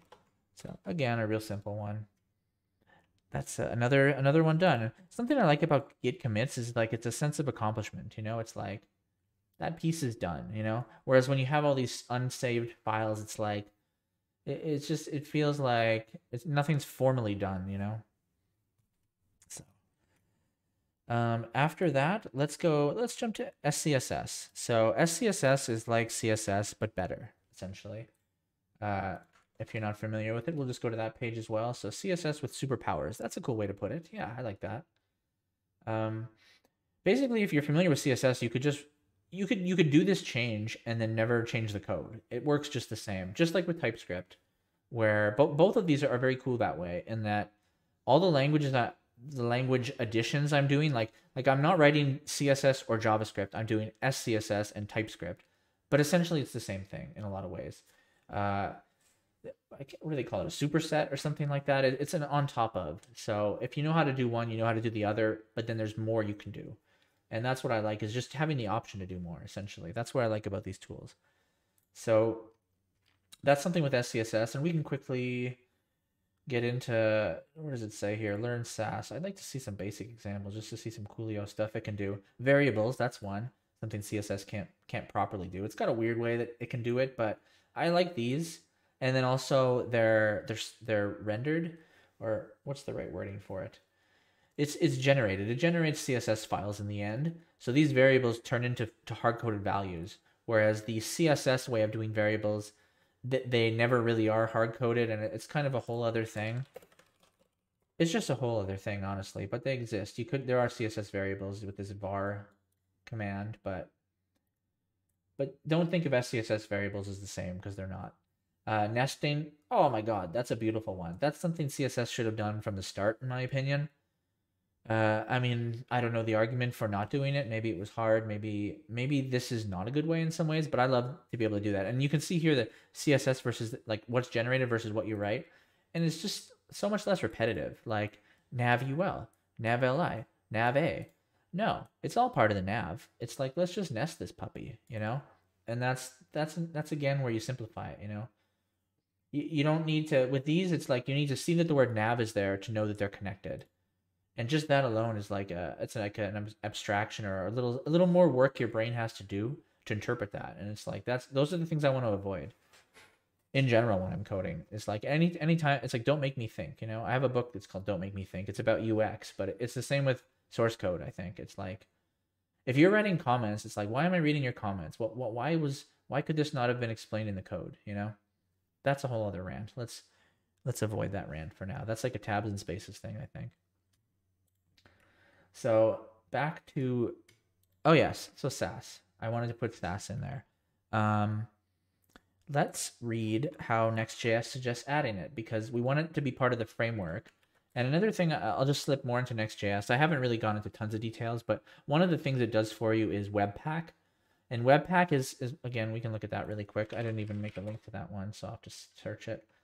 Webpack bundles your assets and a lot of other cool stuff. But basically, it takes all these different files. You got your SCSS, as it shows. Well, it's calling them Sass here. That's another format, but the same thing. And it converts it to this basic, the CSS, the JS, that kind of stuff. And Next.js hides all of that so that you don't have to worry about it, because it's tedious, honestly. I mean, if you want to be hardcore, sure, set up your own Webpack. But do you need to? I don't think so. And I think that's been proven again and again with frameworks like this. So they have something for it, as Next.js has in their documentation with a lot of stuff. You just search here. We just searched for it too. Let's say SCSS. There you go. Custom Webpack config. Build. Yeah. The formal word for it typically is Sass. So it's better to search that. But I prefer the SCSS format. I'll quickly mention that as well then too. So yeah, there's different syntaxes for this Sass SCSS. There's this one that's closer to CSS, which is why I prefer it. And it's also those files, my understanding is you could just take a CSS file and make an SCSS file. Whereas if you took CSS file and dumped that into a Sass file, your work's not done. So for that reason alone, I don't like it, you know. But the Sass one is it's similar. I think it's, I'd like to see a comparison, you know. Sass versus SCSS. I'd like to see a comparison on their website, you know. They should be the first result. Basically, it's just one has brackets, one's tabs, I think. There's probably some other details, but we don't care anyways. So you search Sass, you find it right there. You say, okay, npm install Sass. That's pretty straightforward. We open up our terminal again, and we just run that command that they've told us to run.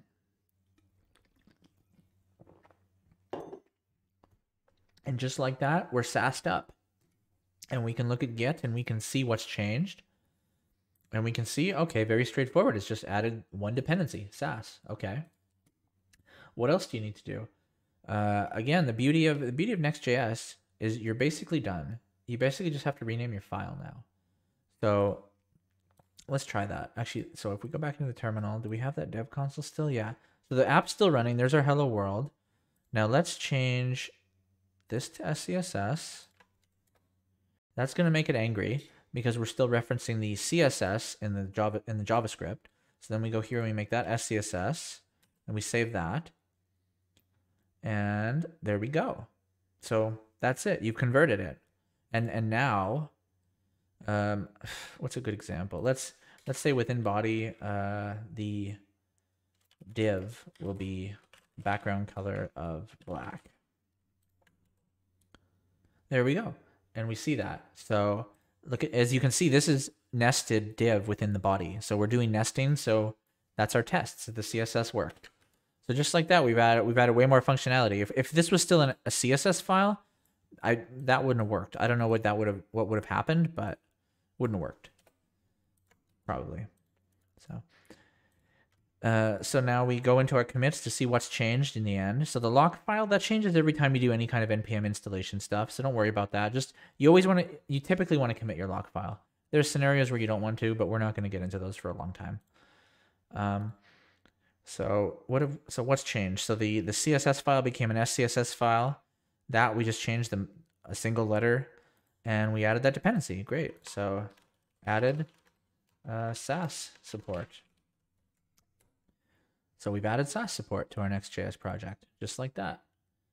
And I didn't keep that little nesting change because I don't care about it, by the way. So moving on, now we get to some sweetness here of TypeScript. And I could go off on a tangent for a long time about TypeScript and type systems and static type checking. But I don't know if I need to. I would say that the advantage, I mean, how do they sell it here? Do they have any kind of cool video? Yeah, basically, you're seeing a little bit of it here. Property name does not exist on type. Yeah.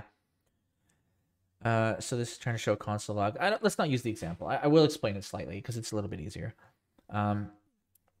Once we have a type system, and I don't know how familiar everyone is with type systems. It's in a lot of other programming languages, but basically, you explicitly declare what everything is, because JavaScript is extremely loose with that. You could have a string, a number. It's very loose, and I mean, it's still loose even with TypeScript in that the code would render fine, but TypeScript catches these mistakes before you let them go into the browser to become like failures that are unexpected. By declaring this is going to be a string, this is going to be an integer, or a number, sorry, for TypeScript, and objects, and declaring the objects, it actually gives you so much, honestly. Like for me, when I first started hearing about TypeScript and even type systems in general, I was kind of frivolous to it, and then I thought, oh, who cares, you know? But what it powers your IDE up, you know, like VS Code, because it just gives it so much information about what's going on in your code. When you're explicit, essentially you're telling the editor all these things, and then it can kind of help you along the way and be like, hey, you know, your object, it's not doing what you think it is, or in like this example here. I mean, if we go into this example, so it's saying name's not declared, and this red means it errored in the console, I guess. Possibly. Let's assume that's the example for now. So that's bad, right? What you wanted was this to have never happened, you know? Actually, maybe this is with TypeScript. No, because there's no type here. So let's say next and see what happens. Oh, God, these examples suck, you know?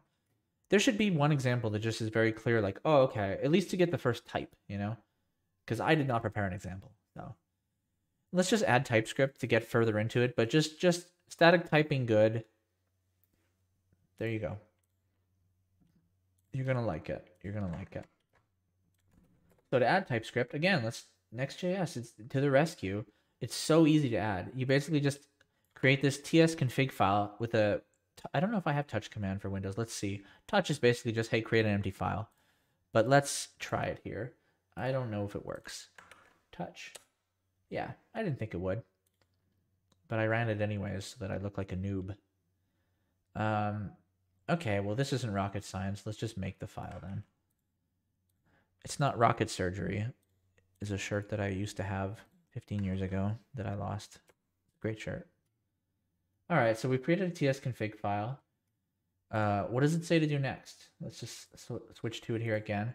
And again, just for how we got to this, I mean, there is like, if you were just starting off, you wouldn't know about TypeScript, maybe you wouldn't know about Next.js. So I can only go so far to explain some of these things as to how I discovered it, because I don't even remember how I found it, but it's good to know that these things. And even if you just searched for like best front end stacks, best programming languages to make web apps, just start putting out searches and opening every single result on the first page and the second page, and you read all of those, and then you kind of come to a dartboard of suggestions, and you see most of them are here or there. And that's the way I work with a lot of this stuff is like, let's see what 20 people say, the top 20 results. And that's, I don't know, I mean, it depends. Some people Google different ways, but that's always helped me is like, it's almost like that don't trust approach too, where I don't trust myself to type, I copy paste.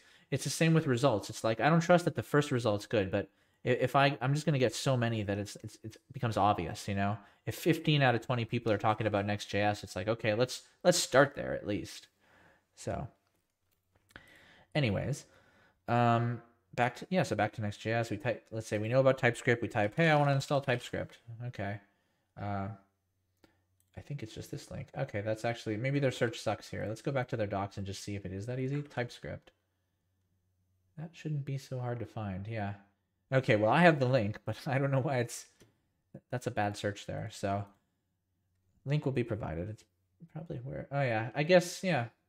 It's not in their search, but it's in their basic features. So I've created that. So now I run dev again. It's probably it might have complained. No, it doesn't know about the file though. So we have to stop the dev run. Oh, I'm sorry guys, I didn't flip again.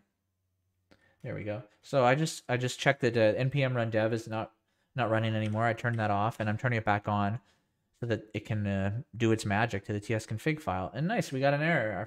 My first error in the stream, because I don't know what the hell it's complaining about.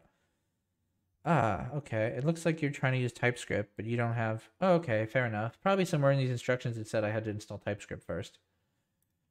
I mean, pretty simple anyways. It's saying how to do it. And did I make a note to TypeScript? Yeah, if we go back to the TypeScript website, it probably said pretty simply how to do that there. Install locally. So, no, that's not what I wanted. I want to install in a project. Maybe it was the first button. Oops. Oh, I see. It just was an anchor. Oh, man. Okay, yeah, their buttons aren't so nice there. Docs. Should it be so hard to find the install command? It was easy with Next.js. All right, well, we know the command anyways. Next.js recommended it, but these guys. So let's follow their advice here. And so this is saying to do the npm install. It's the same as the npm I command. I is just short for install. Save dev is saying that we want to make the dependencies dev dependencies. In other words, we don't need to ship these dependencies in the browser product, the final product that the user loads that's on the front end. They don't need anything involving TypeScript basically, because that'll all be abstracted out. So let's run this command as it suggests. And it's reasonably quick. I have a reasonably fast internet, but a computer could use some work. That'll be for another stream. I'll probably do upgrading my computer hopefully one day. So we installed what we needed. We're going to run that dev command again because it still needs to do its magic to the tsconfig file. So there we go. We detected TypeScript in your project and created a tsconfig file. Thank you. So hello world worked once again. So there we go. And the reason that works without having to change anything else is because JavaScript files still work too. So we haven't converted any files yet to the TypeScript format. So hello world is still, I mean, it'll work either way, but we shouldn't expect it not to work, Let's see what it's changed so far. tsconfig. It's changed a lot, actually. I mean, created. On this side, it created very little. Those dev dependencies that we wanted, that was from our command. This tsconfig file is interesting. We need to go through this to figure this out. And this next file, this looks pretty boilerplate. Boilerplate basically means just like a file that you need to have, There's nothing I can do to this, but I need it. it's something for Next.js to work. So looks good to me, you know, nothing I'm going to mess with there. As far as the tsconfig file, this is an interesting one, and we could get into this deep if we wanted to. I don't think we're going to. But I do have, back to the strict comment in React strict, I do have the TypeScript strict that I wanted to add, and I made a note of that flag.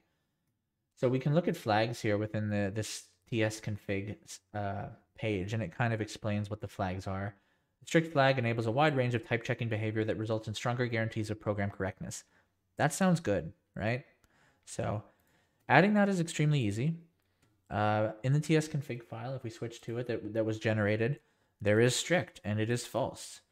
And you'll actually see in the Next.js documentation, it mentions this, that it'll be off by default and you would like it on. So, and that's something too, but just getting back to the docs, I read through these docs.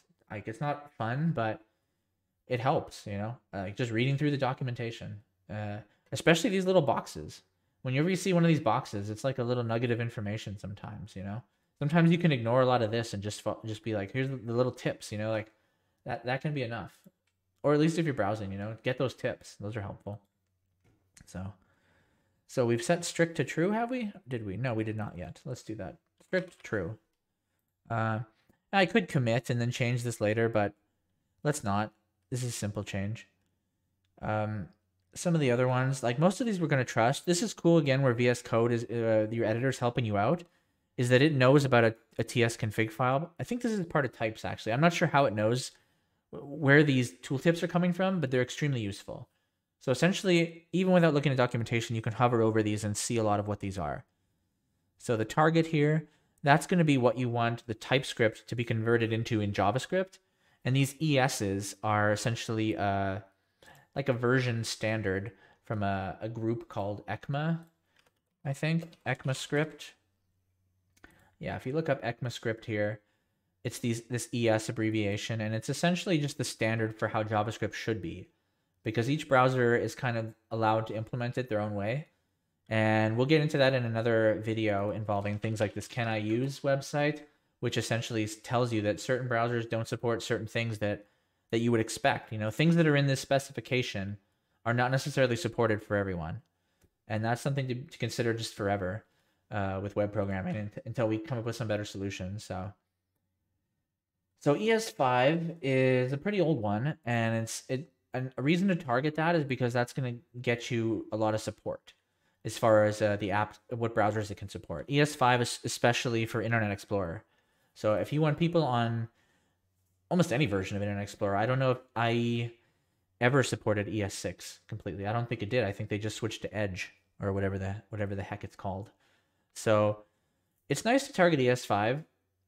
You don't need to necessarily, though, and there's actually an argument to be had for not targeting ES5 and for targeting something like ES6 or higher, because if you specifically know which browsers you're targeting, or you're only interested in some of the newer generations, you can actually save yourself a little code and make your code a little smaller by not targeting these, because then it doesn't need to add these things called polyfills, which are essentially, if you've written some modern code and TypeScript has to convert this to ES6, it's going to have to add some additional code to make that functionality work that's not even supported in that browser.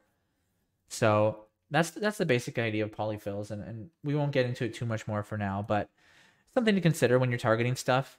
And if you hover over it here, you can see all the different suggestions. And you see ES5 is one of the older ones for sure. And we're going to write an ES Next. And you can see ES Next is the newest one. And we'll look up that one really quick. Actually, we're still in ECMAScript here, so we can see ES Next, which sounds cool. And actually, hey, we're using Next.js and we're using ES Next, right? It just makes sense. It's the dynamic name, though. It's going to change. Basically, just the stuff that's in this stage 4 proposals, essentially, I think. That's what it seems to say here. And these proposals are basically the features that get added at different stages. And it's actually the same for the CSS as well, in that there are CSS proposals, I believe, and different versions. And there's another tool built into Next.js that's already running in the background called, what is it, post SCSS, I think? Yeah, a tool for transforming CSS. No, I could be wrong about that. Is it post CSS? Let me just try to remember here, because that doesn't sound right. But I think I have a config file for it in my old one. Oh, it is post CSS, I guess. Sounds weird there with this very Ouija style look here. But basically, this is another piece of the target puzzle in that this will kind of polyfill your CSS and will genericize your CSS to work on different browsers. So it's another thing to consider. And Next.js has great support for it as well, in that you just make this post CSS file. We won't get too far into it, but you just make a file and it's ready right away. It picks it up and it's like, hey, I'm already using post CSS. Thanks for your custom changes. I'll put those into consideration. And there's really not a lot of setup that you have to do. It's very straightforward. And you can see they probably mentioned post CSS here somewhere, yeah, and how to customize it and stuff and what it can do and the different features it adds. So getting back to the TypeScript. So we got our libs here. We're going to need these libs for TypeScript, essentially things for the things, how best to describe this lib? A list of library files to include in the compilation, right? Things we're going to need to do with. We're going to need to work with DOM functions, DOM iterable functions, and ESNext functions. And everything that includes, which is also down. So you pretty much include almost everything in this list here by just including those few. You could put web workers in there too. You could capitalize these based on how the examples are. But you don't have to mess with these. Allow JS. Yeah, we have to allow JS, I think. Actually, I don't know if we do, to be honest. I mean, we have some config files that are JS, but they're not going to be compiled, so we probably don't need to. I'm going to leave it here as true, but we're going to not have any JS, typically. It's all going to be TypeScript, so. Skip libcheck. I think we probably want that true. We probably don't want to mess with a lot of these. A lot of the defaults are pretty decent. You could alphabetize these. I'm not going to worry about that for now. So let's say that's good. Did I have any other notes for things I wanted to worry about?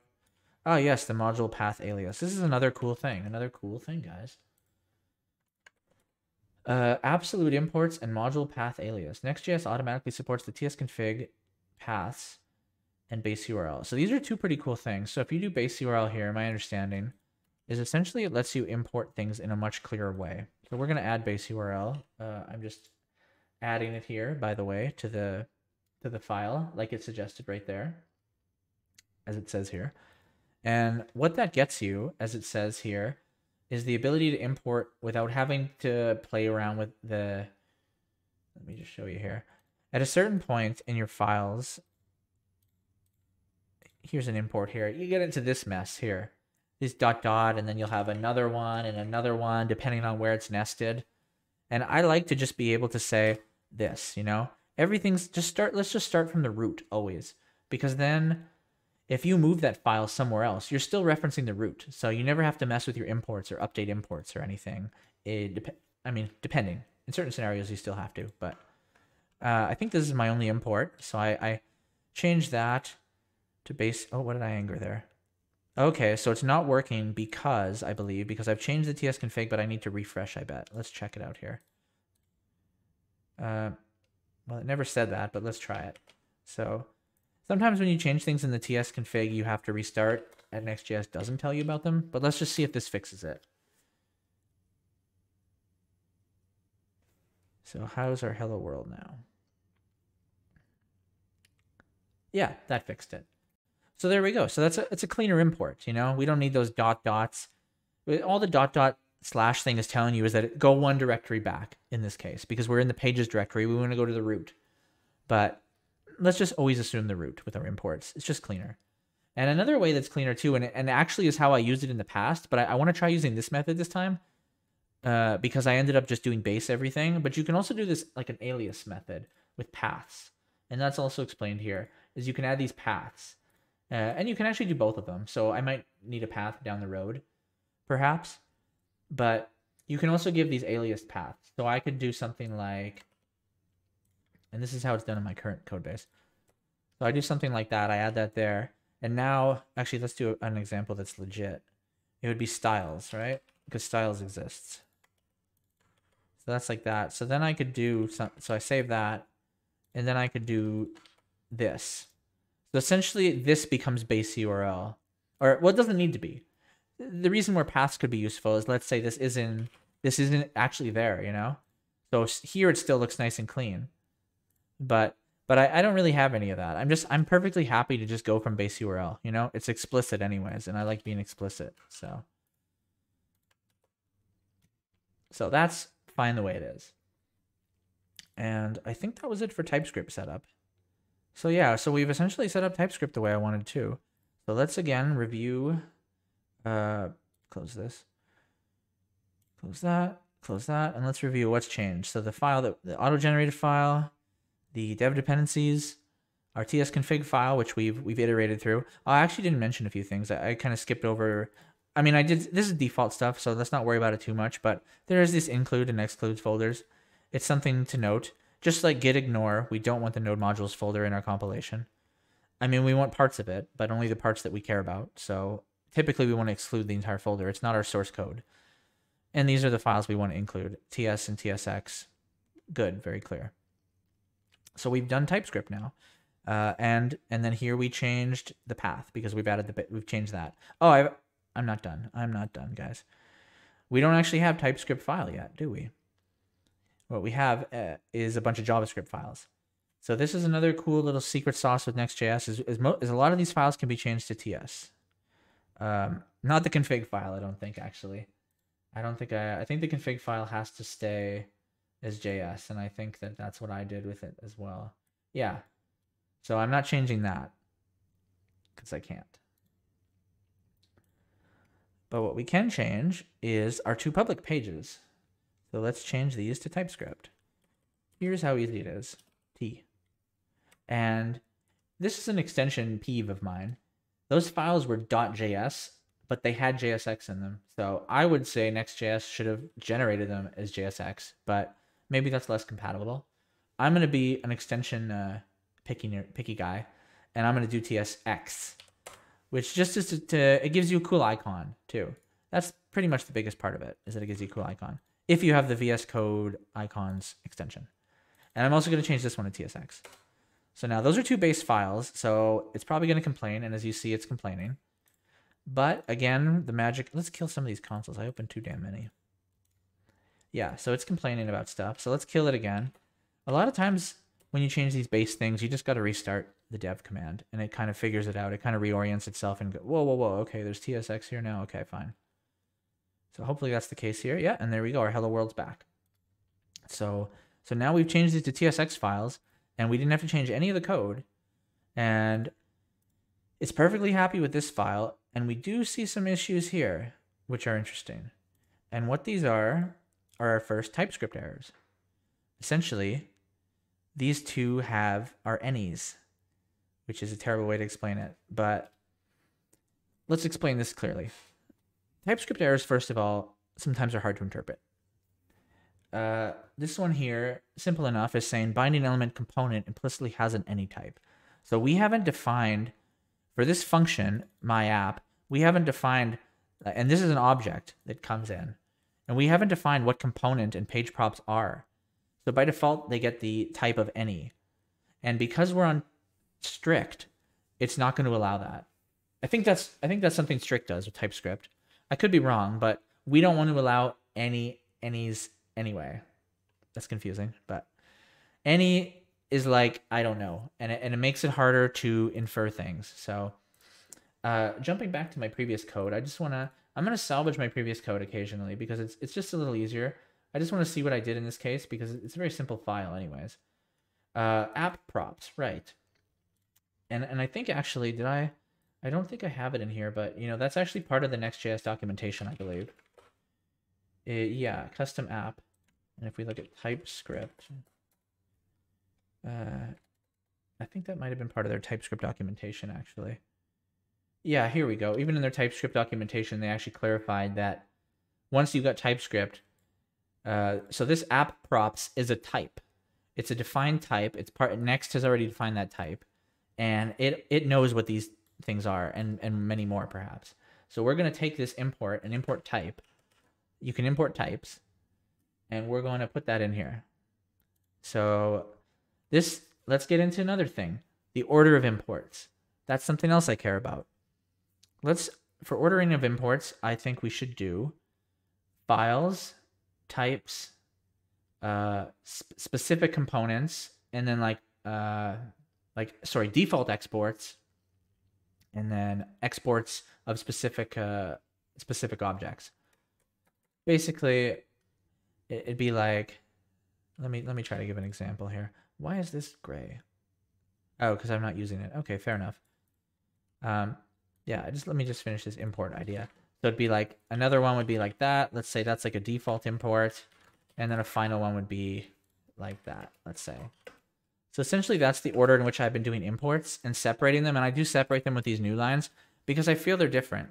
These are just importing files directly. You're just dumping them in. Or sometimes adding libs. I like to separate that. And I like to put it at the top because that's almost like separate from the modules in some way. It's not really, but this is just the logic I've decided on. Then you have your import types. Then I have where it's like an import type. There could be an argument that these should be at the top, but maybe that can be discussed in a further one. And that's something we can get into if we have a contribution guide where we can write a document that kind of says, here's how we want this, here's how we want that. It's harder to implicitly lint this rule of what way I'd like the imports ordered. There is some rules, but I don't think there is one for import type or for importing directly files. So that's why it doesn't quite sort the way I like, but maybe it's good enough, we'll see. Anyway, these aren't relevant. So from the example, I wanted to import that app props. We don't need this little comment here. So we have the import and we need to use app props. So what we're going to say is the app props type, and you can see it here. This is a definition of what it has. So it has component, which is what we need. It has page props. It doesn't talk about page props, but it must have it. It doesn't get into all the details of what this has here. But all we have to do is basically say this object is going to have those types. And that's that for that in that way. They're not all like that. You don't always define it that way, but in this case, it works perfect. So now here's the magic of the ID. Now when I hover over a component, we know what it is. It's a next component type, and it has these aspects. Same with page props. I mean, why is page props an any still? Well, it is what it is. Maybe it's just an any. Let's not. That's the way that Next has decided to define it. Good enough for us, So I've done some very minimal changes there. And on the index file, we don't have to change anything. This is already, yeah, there's no types necessary to define. And let's do an example type here. And let's get it into the JSX side of it again here. That example, that first example was a constant actually. So let's use it like that. Go back into it here. So now we could do like that. That's essentially the same code. And we don't really have to define element because it's very clear this is JSX. What we should do, let's take this string then and see if we can do that. Just call it the message. We're going to use single quotes. And we're going to have, I've already forgotten how this works. Is that like that? Yeah, I think that's how that works. Let's see. Yeah, there we go. So now we've written a bit of dynamic JSX and we've used some elements. Now, if you highlight over message, you can see, well, it's just clearly that. This wasn't a good example for me because it actually infers these types. So it's not, let's say message was coming from here. Then it's an any. And then I can say, hey, I want this to be a string. So that was the scenario of an example I was trying to show. But when you just very clearly define hello world, it infers, okay, that's a string. It's always going to be a string. The end. Maybe if I did let, maybe if I say, hey, this could change. No, because it knows it doesn't. So that's part of the static analysis where at least it helps anyways. So now we've got a slightly more generic version of hello world. We'll keep it like this. Hey, why not? Actually, this part I don't need really. It's not part of the example that mattered. So we've changed. Actually, do we need to change that though? It didn't really help with the example. So let's not change that piece. That was the code originally. Let's just keep it the way it was. Let's not add any more monkey wrenches or whatever. So have we added TypeScript? Are we done with TypeScript? I think we are. I think we are. Let's see here. Yeah. So let's just see what we've changed. We got that file. We got the JSON. We've renamed the two files. We've added the TypeScript definition. I think we're good enough to say, and we know it runs, right? So let's say added TypeScript support. And another commit there. I think it's time we can push these commits too. It's not really relevant, but now I'm worried my computer will crash and we'll have to do all this again. So we have a few more things we can discuss. Maybe we should break it up a bit here. I don't know who else is still watching, but just does anyone have any questions with how far we've gone so far? I'd be interested. So if anyone has any questions, comments, or anything, or feels like things are moving at a snail's pace, please tell me. We're already in our second hour, so it's pretty good, actually. I've been talking for a long time, it seems like. I think we'll probably just do another half an hour, but we'll see. I want to get through the linting part of things. And then, good so far, but might be good to break it up at some point. Yeah, fair enough. Well, I've only got a little bit of linting left to talk about, but maybe we could even leave the linting for another talk, perhaps. Let's at least talk about what the next stream will have. Actually, let's get through the linting. Let's get through the linting because it's important. It's basic. I think we can get through it, in a reasonable amount of time. And if someone has to, if you guys want to leave and come back later, or leave and check out the stream later to see the final version, it's not going to change much at this point. I'm just kind of adding some linting, but yeah, if let's just go through it and see how it feels, right? That sounds weird. Sorry, guys. So yeah, ESLint. So linting. Boy, we could start talking about linting for a while. I guess we could get on a tangent with linting a little bit.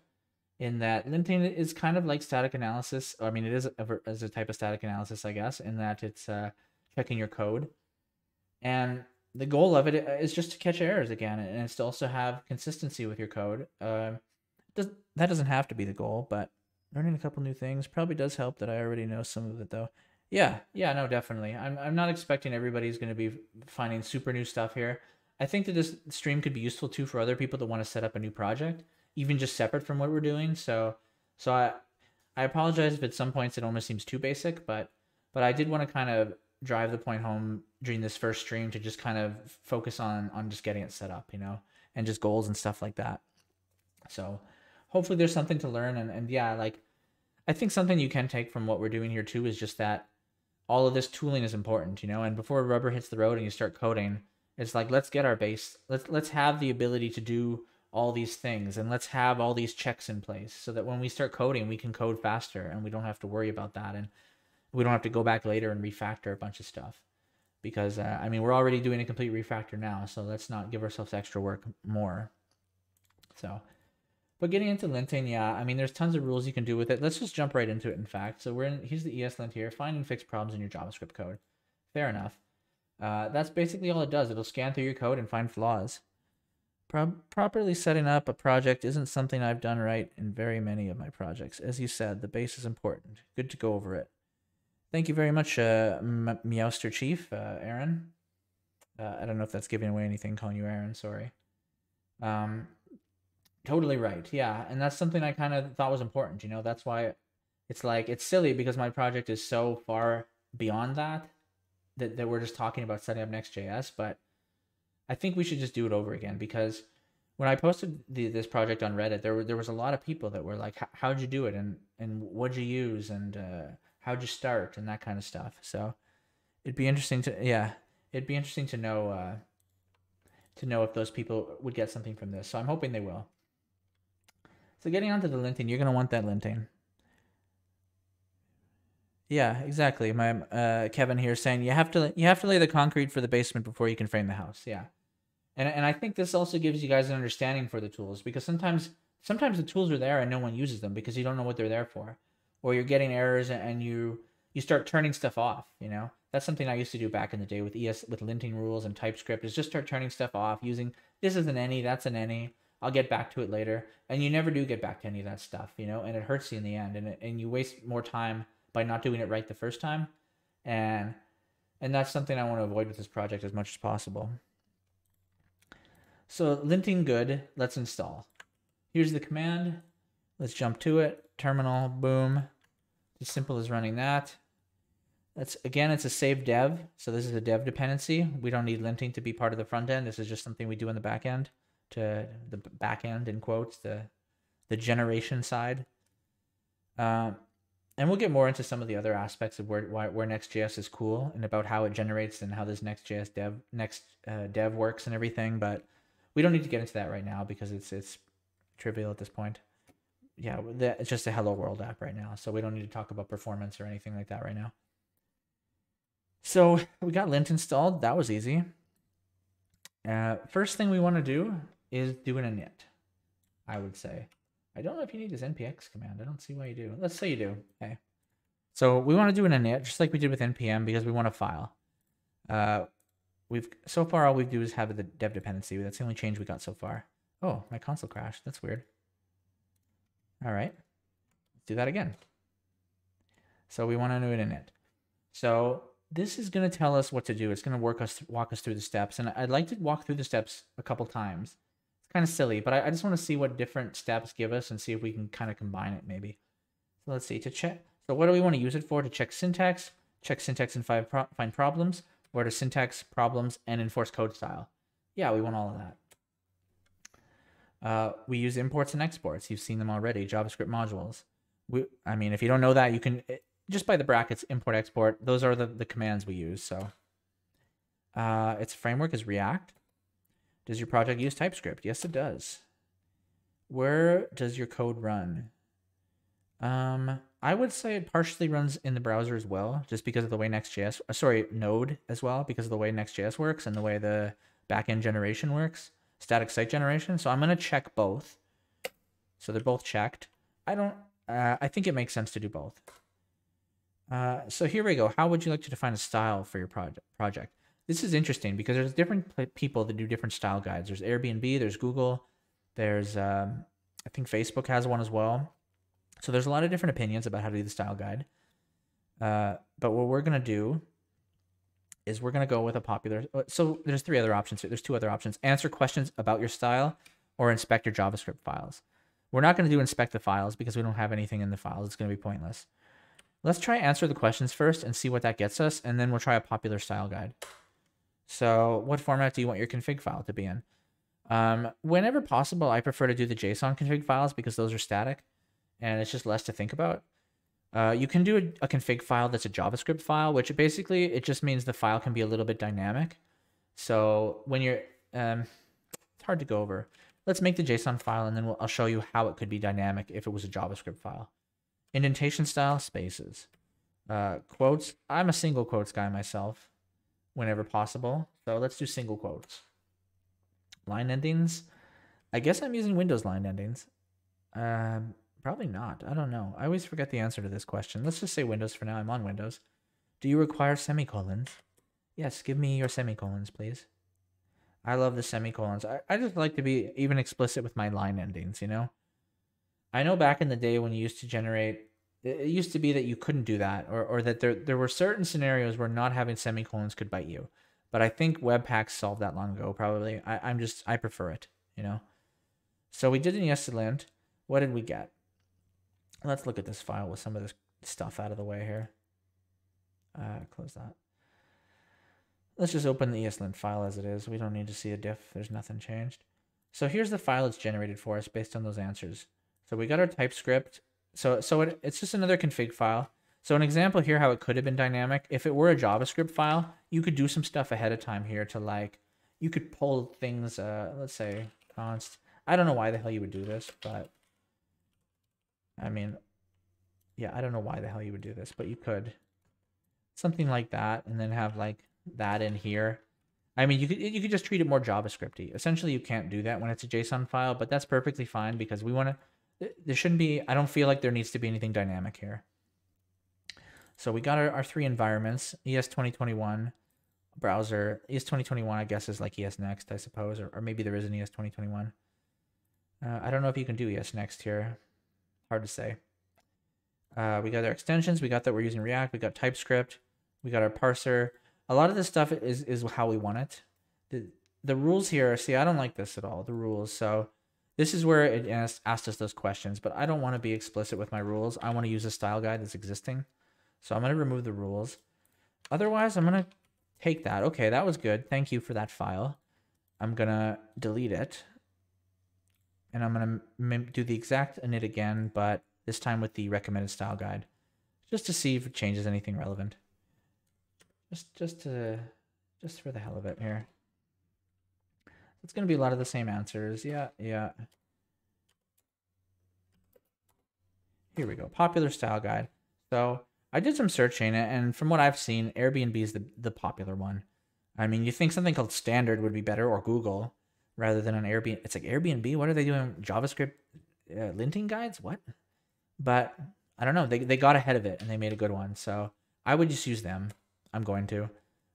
Everything else stays the same. So would you like to install them now? So now, see, this is good. See, now it's getting all these peer dependencies. We want these. So this is essentially the Airbnb guide has a lot of other stuff it checks, a lot of other plugins that are part of ESLint. And preferably we want those, I would say. I just wanted to do it the other way first to make sure we don't miss anything.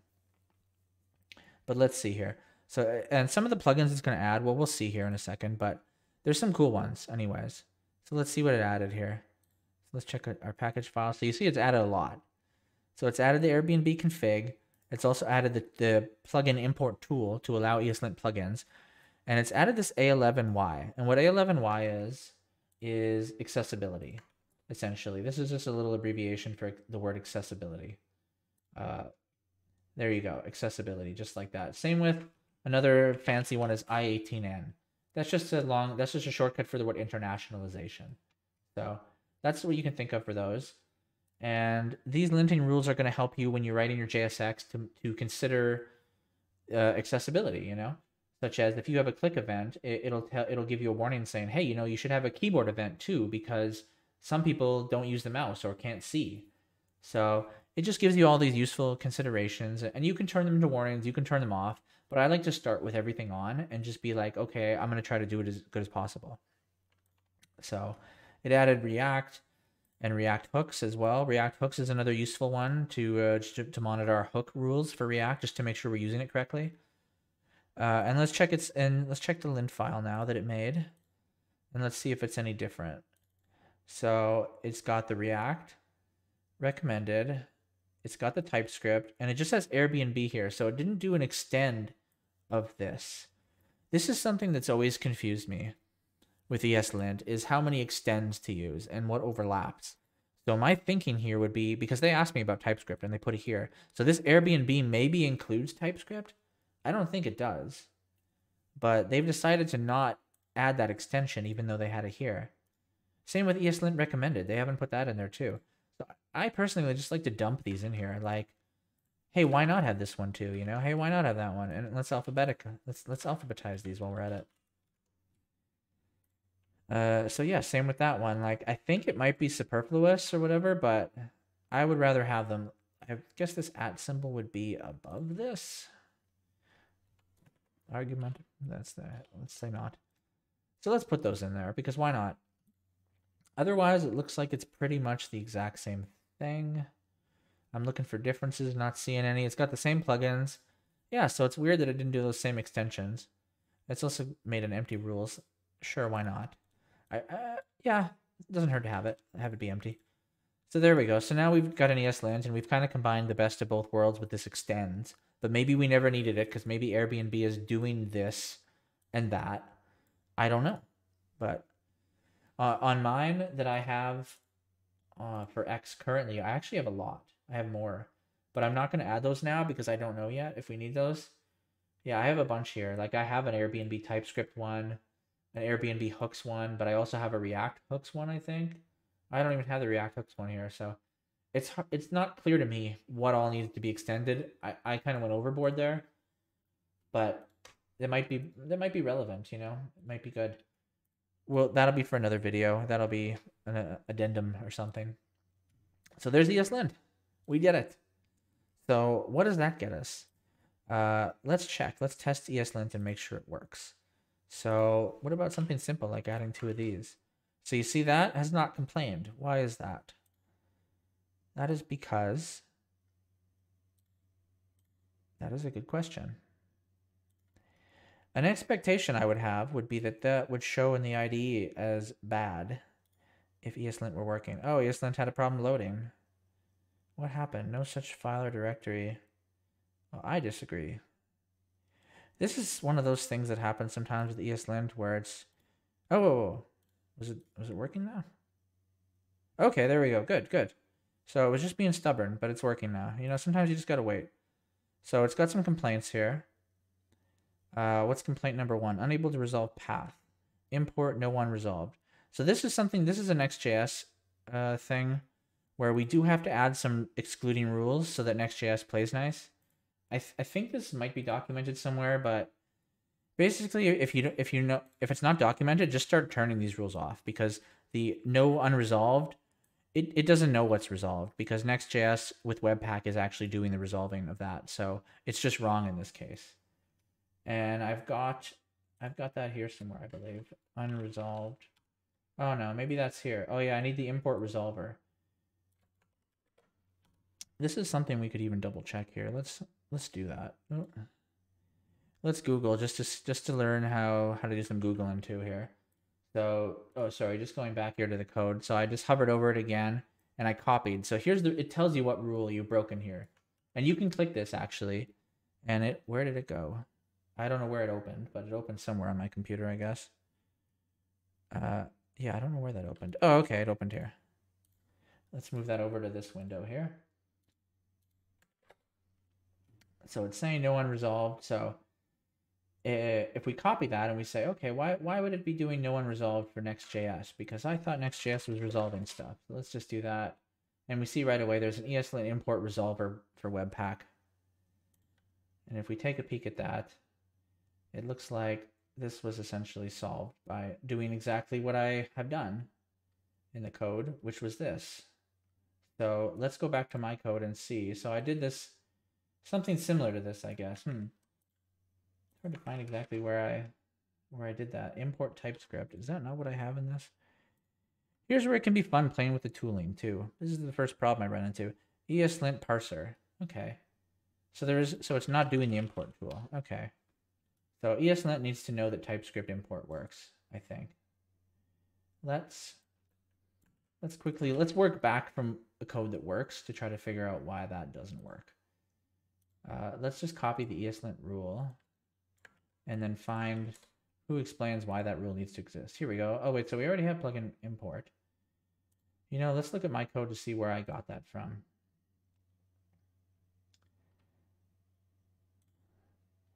So yeah, this is where it can be tricky with ESLint because it doesn't always play nice. So here we go, import resolver. This is the package here. Let's see why this needs to exist. This plugin adds TypeScript support to ESLint plugin import. Oh, okay, okay. Fair enough.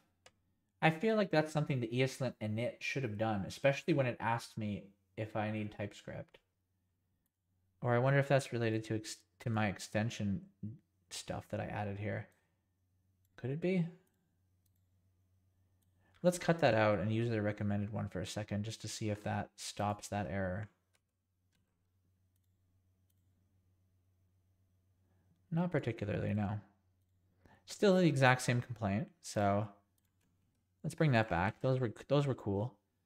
And let's just do what it says here to do. So the installation is as simple as getting those 2 files. And we run that. Oh, you need that little N in front for NPM. And while it's installing, we'll just go back and see. Yeah, so here it explains. Here it explains. So essentially, it's a stripped down version of this. Add the following to your ESLint config.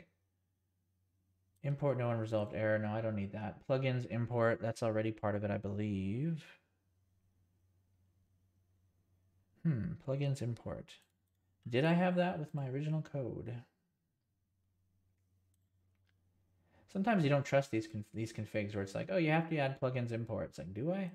Looks, no, I don't actually. So, and let's just copy let's copy let's get their example again and see. So it's in the settings here, and let's just see what we need to whittle down to actually make this work.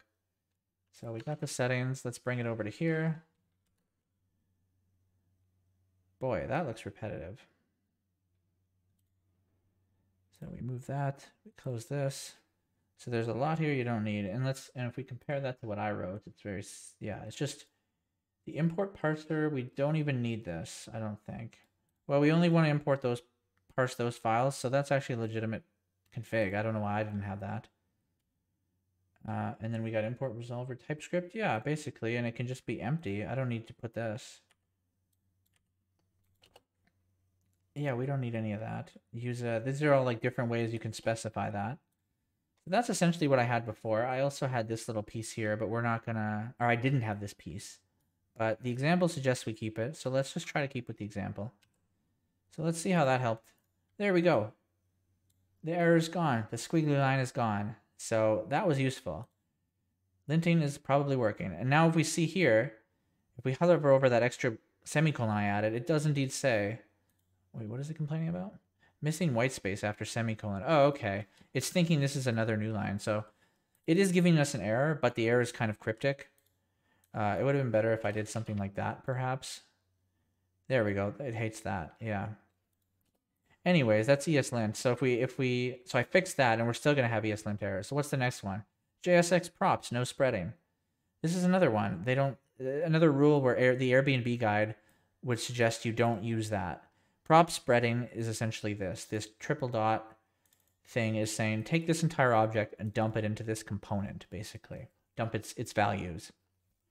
And I like this. We use this. This is the default Next.js setup. So we actually want that. So I'm going to attempt to copy this tooltip. Oh, it's not easy to copy these tooltips sometimes. Copy that tooltips. Oh my God. One more time here. I'm going to copy. There, I got some tooltip action there. I got some words that I could use. So the part that I care about is here. That was the rule. So all we have to do is take this rule, and if we go into our rules, we can just turn it off. And now that rule should not be an issue anymore, would be the thinking. Yeah, exactly. It's gone. There's other errors, so we haven't fixed all the errors, but it no longer cares about prop spreading. So we've resolved that. JSX not allowed in files with TSX extension. This is a silly error. We absolutely want this. So I'm going to copy code that we'll do it here. Let's do it. So we see, again, it's telling us where to go. If we click that link, we can go to that page and see how it suggests we resolve this. Basically, to resolve it, we need to specify like something like this. So we'll copy the rule here. We'll go back to our code and we'll copy that rule just as it is. We'll make it alphabetical. So actually it should be before this one. And yeah, essentially, but what we want here is we want to say the TSX extension. That's the only one that's going to have any kind of JSX, because all of our JSX is going to be written in TypeScript TSX files. So that, again, should stop that complaint. And now we're down to one error. React in JSX scope. React must be in the scope. This is another thing. This actually isn't necessary with create React app either, is that it wants us to define React because it's seen things here that are React specific libraries, and Next.js is doing some secret stuff to slip that in, but ESLint doesn't know about that. This one's an easy one to solve. It's basically the exact same rule. No, actually for this one, the easiest way to resolve it is just say that React is global. So all we have to do for that is essentially add global here as there's a, see there, this is autocomplete too. It'll tell us what we can add. So we know we want globals, and we know we want the global to be called React. And I think we say true. Let me just double check back with what I had in my original code to see if it's that kind of thing. Yeah, basically. But actually with globals, you can specify other stuff. Let's dig into it to see. Let's quickly just go ESLint globals and see what is it. So specifying globals. So you see here, actually, so the options are writable or read-only, it looks like. And the global will basically say that globally this exists. So don't cause an error if we're trying to use React, basically. So we're going to make this global React. We're going to say it's read-only because we're not going to be doing any modifying of that. And so we save that. And if we go, we're finally done with errors here on that one line. And this is the beauty of linting, you know. Now we have all these little problems to deal with. So here's another one. Unnecessary semicolon. That I agree with. That's correct. We don't need that semicolon. So thank you. It helped me more. Less code. And now what's left? Explicit module boundary types. Missing return type. Okay, good. This is almost a TypeScript one, honestly. I mean, it is from the TypeScript rules. because we haven't specified what this function type is, what it will expected to return. It's expected to return a component. So what we can do here, we can kind of hover over it and see, well, sometimes you can know what it's going to return. Sometimes you kind of have to figure it out. Typically, when you write a function, you're going to know what it returns. This function was written for us, so it's a little harder to say what the component would be. It's something very common. I can't remember the name of it right now. We could look it up. I'm just going to look at what I wrote last time, just as a spoiler alert to tell us kind of ahead of time what it is. It's like a React component. It's like something extremely basic. Yeah, React element, sorry. So we can specify that type as well. Let's take that in to our code, and let's specify React element. And we'll say that what this is returning is the React element. And now we have no more errors in the code. And it took some time, but that's good.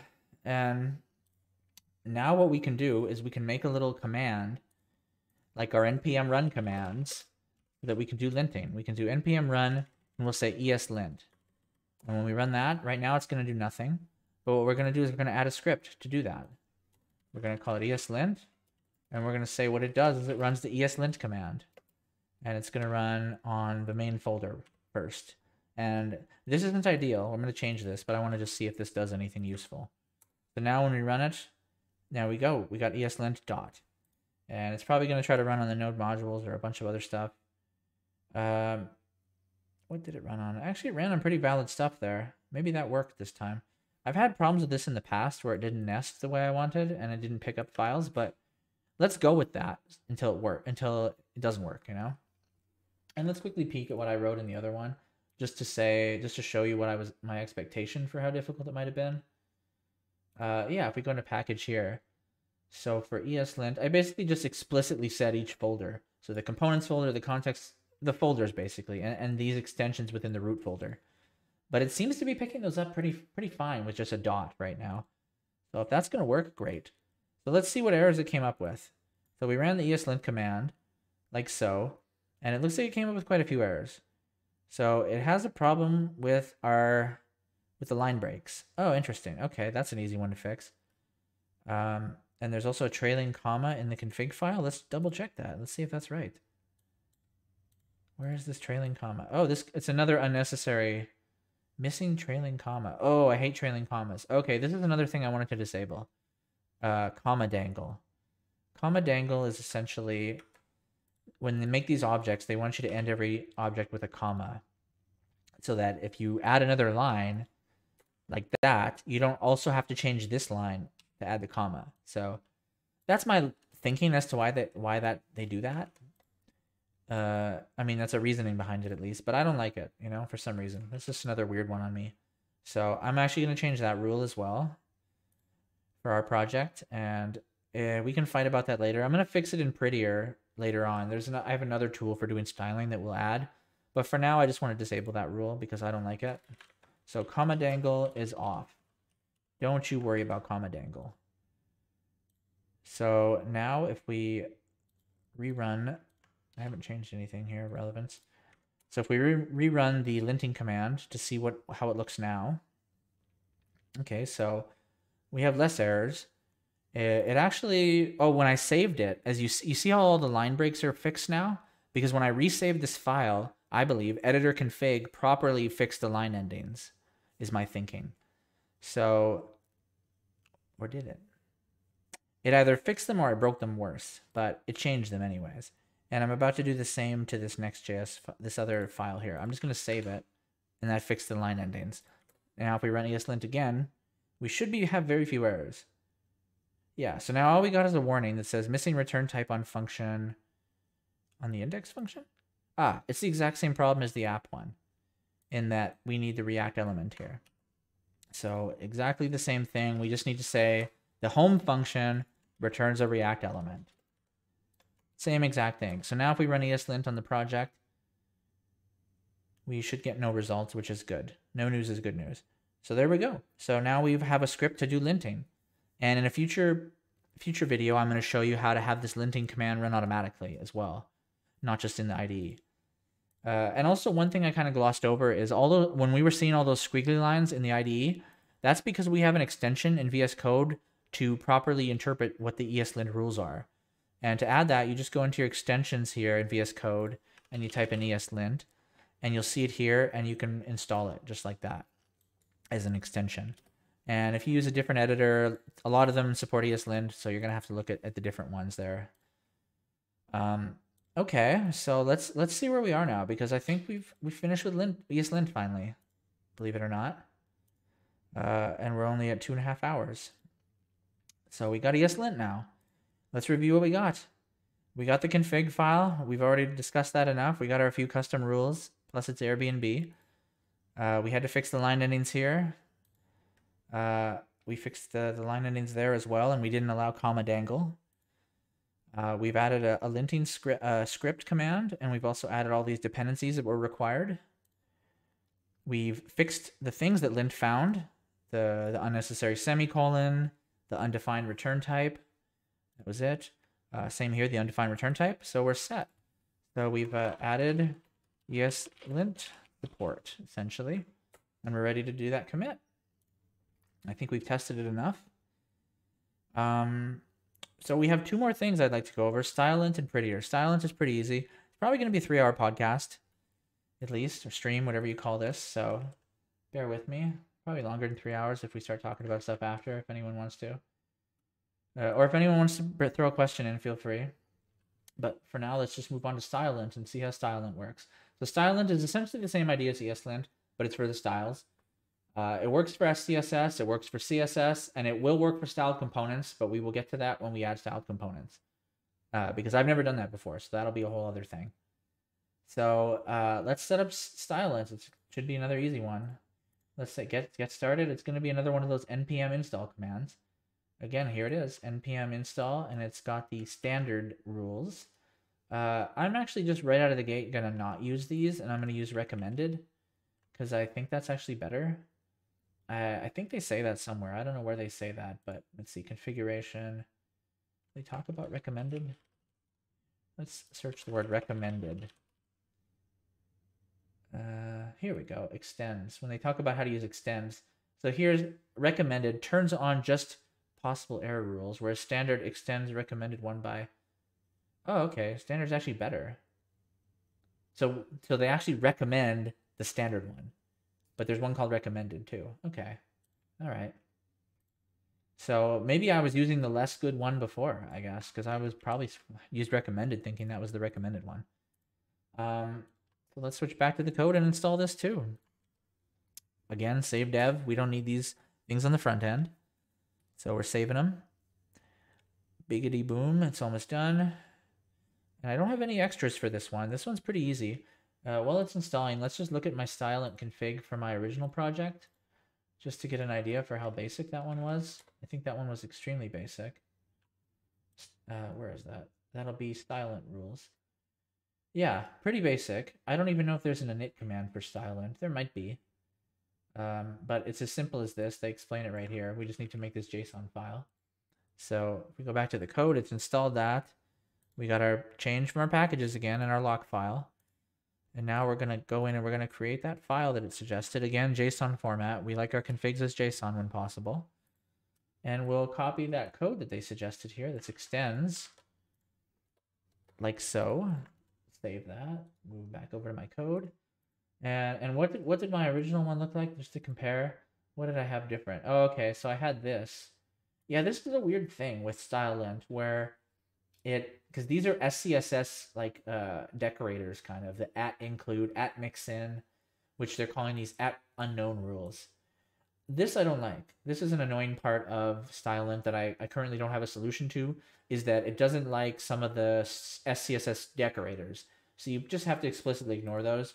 We're not going to do that right now because we're not using them yet. When we need include or mixin, then we'll work on fixing Stylelint, if we even need to. Maybe we won't with styled components. Who knows? So that one's really easy. That's done, basically. And as you see, I used recommended before, but now I'm going to switch to standard. So we'd like to add a command now for it as well. So let's add another command to use it. And I think it's the same exact syntax, actually, of a dot. Let's see how far a dot gets us again. So I do that, and then I should be able to test it right here. and we'll see what kind of thing we get. We might not. Oh, so we got a lot. So what is it complaining about? Oh, that's weird. You have to say, okay, yeah, I'd like to check the CSS files only, please. I mean, that seems so obvious, but I feel like ESLint knew that, but Stylelint does not. Let's just see what I did here with the other one for my command, for my Stylelint command. I guess I had to be explicit. No, not specifically. I was explicit to the folder, but it doesn't care about file extensions. And if we look at what they recommend, I don't know if they recommend that. Oh yeah, they do say just specify file extensions. We're not going to worry about that though, because if we're specifying the folder, it's like everything in that folder is a style. So let's just say styles. That's actually a good one. Actually, let's not. Let's do what they recommend, because what if the styles folder's name changes, you know? Who knows? Let's try this. But I want it to be SCSS. I'm not writing no CSS. Does that work? Let's see if that works. I just made that up. I don't know if that worked, because I don't think there's a problem with our styles right now. Let's make a problem. Let's add 2 semicolons and see if it hates that. Hey, there we go. There's an error. And if we scroll up to it, yeah. Unexpected extra semicolon. So great, we have stylinting now. And did we see that in the IDE? We did as well. And if you hover over it, you see that it's a Stylelint error. If you see the Stylelint piece here. So now we have Stylinting in our thing. And I don't know if that's also an extension. Let me check. Yeah, same story. You need the VS Code extension. So Stylelint, just like that. There it is. Oh wait, what? Do I not have it installed? Didn't it say I have it installed? I do have it installed, so I don't know why I searched Stylelint and didn't find what I wanted. Oh, that's weird. Well, it's somewhere. Why can I not find it? Maybe it only shows me things I don't have installed. So it's the Stylelint that's version 0.5010 with I don't know how many downloads. It's the right one, I think. So that's the one you'd want if you're also adding that to your IDE, your VS Code. So I fixed that linting rule. Again, Stylelint and ESLint will be part of what we add to automation later, so that you don't have to run these commands every time. But that one's done, so we have it. That's working. So now we have Stylelint, and again we can review our changes and see what changed. We added the script command and the 2 dependencies, and we added the config file, which is extremely simple. So we can say added Stylelint support. There we go. And there's only one more thing I wanted to do on this stream, because the other stuff is going to take way longer, and that is Prettier. And Prettier is another really good one. Prettier essentially is going to do a lot of formatting for you. Not all of it per se, but it's going to, just like that picture. There we go. There's a website where it's clear. See the picture when I refresh the page. You see how the code's messy? Now it's clean. What more do you need to know, really? Here we're going to run the command. They're also adding the save exact command, which I think suggests that they want very specific lock file dependencies that don't change. I could be wrong on that. Let's just run it the way that they suggest anyways. I don't need to go deviate from that. So now we want to install Prettier. And what Prettier what it's going to do is just going to format stuff. Essentially, ESLint was doing a little bit of that. EditorConfig. Several of these tools almost have overlapping purposes in this way, in that they're all kind of looking out for you, you know? And that can actually be a problem that we're going to get into, is the fact that there's a little bit of conflict sometimes between ESLint and Prettier and that kind of thing. So we're going to do the next step here is it suggesting that we create a Prettier RC file. Let's do it. Simple enough. Essentially, that's the Prettier config file. We're going to make it right there. And you don't have to make this, actually, only if you want to change some defaults. And in my case, I do want to change a couple things. Let's go to the docs here. Let's go to the docs for Prettier. And I just want to show you, their docs are very simple, actually, as to what you can config. Ignoring code, where's the configs? Here we go, options. They don't have very many of them. And I only want to change a few. Let's just go back to my old project again, because I want to remember which ones I wanted to change. Because there's only a couple. Oops, that's the ignore file. Oh, that's another thing we'll get into. We need an ignore file. Here we go, Prettier. Oh, I actually used a JS one here. Totally sloppy on my part. This is again, we're finding mistakes. I wanted all the configs to be JSON when possible, and it is possible, but I did not do that. So here's the configs I wanted. I wanted single quotes because I like single quotes, and I don't like the trailing comma. Same thing I'm trying to get rid of in ESLint. So you can see them in here. Let's say we want the quotes, we want it to be single quotes.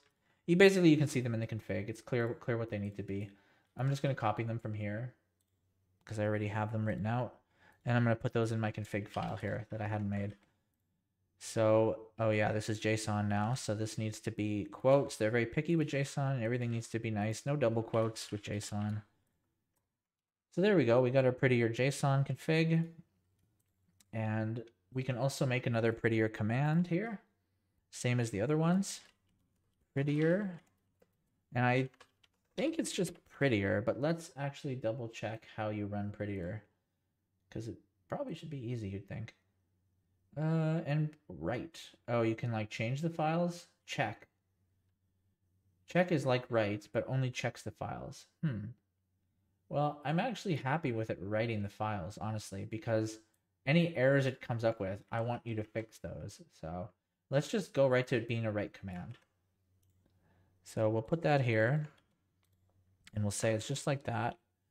And we're going to need an ignore file, or else I don't know what it's going to do. It's going to do the node modules folder too, probably. So we're going to switch that. We're going to go to the docs here and say integrating with linters, ESLint config. Oh, sorry, this is before the ignore. Spoiler alert. Let's do the ignore first, because I want to do the ignore first. It's simple. It's same as git ignore. It's just making a file.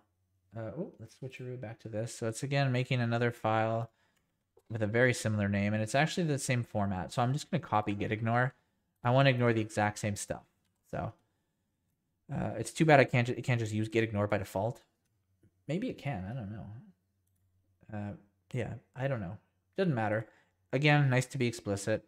It is a little bit of excess files. When you see all these files, it gets a little, it's like, in some ways, this is all boilerplate. That's a little annoying. A lot of this could all be in one place, but this is the structure, you know? And if we go through it the way we have, you can kind of see how it's not so daunting, you know? And the files have purposes, and they're pretty simple. So we've done a prettier ignore. We've done the config the way we want, and it's going to auto fix. Let's switch this to check for a second, because I want to see if it finds anything. I don't want to change anything because I'm going to make a commit to say we added Prettier. Actually, to be honest, I want to add Prettier and change anything that's wrong at the same time. So let's just do it with the change. So we run Prettier. If we go to our change file so we can see if anything else changes when we run this. And let's see if anything changes. So it goes through the files. Looks like it changed some stuff. Here we go. So it changed some stuff.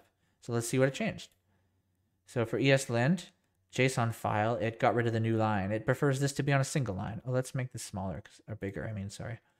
Couldn't be much smaller. So there we go. It's starting to make some opinionated changes, and I'm fine with that as long as it's consistent, you know? That's the beautiful part about it. The ignore file, we made that. Sure, the JSON file, we made that. This is the way we expected. Didn't need to change anything there. The README file, I don't know what it did, but it must have done something because it's changed. Okay, let's just leave it changed. Same kind of change here. It just took everything off new lines.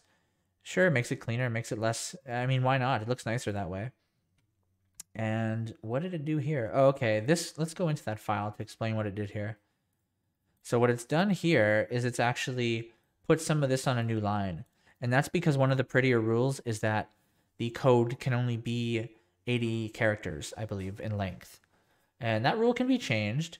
But I actually like it because it's another thing that makes me try to write smaller. And it also, you don't have code that's going off into the distance that you need to kind of scroll to look at. That's an important part of that. It's actually something, once we get super into having to be very clean, I almost wanted 80 by 80 actually. Like Prettier says 80 long, and I also only wanted 80 lines in a file. Now, it doesn't enforce that right now, but I think that's a nice rule of thumb, that every file is only 80 lines. Because then it makes you think, okay, well, what do I have to extract? You know, what doesn't need to be here? And I mean, if you can make a file that needs to be 80 lines without being able to extract things out into other places, then I mean, I guess it's possible. But I think you probably need to look at that file and think like, why is this such a big file?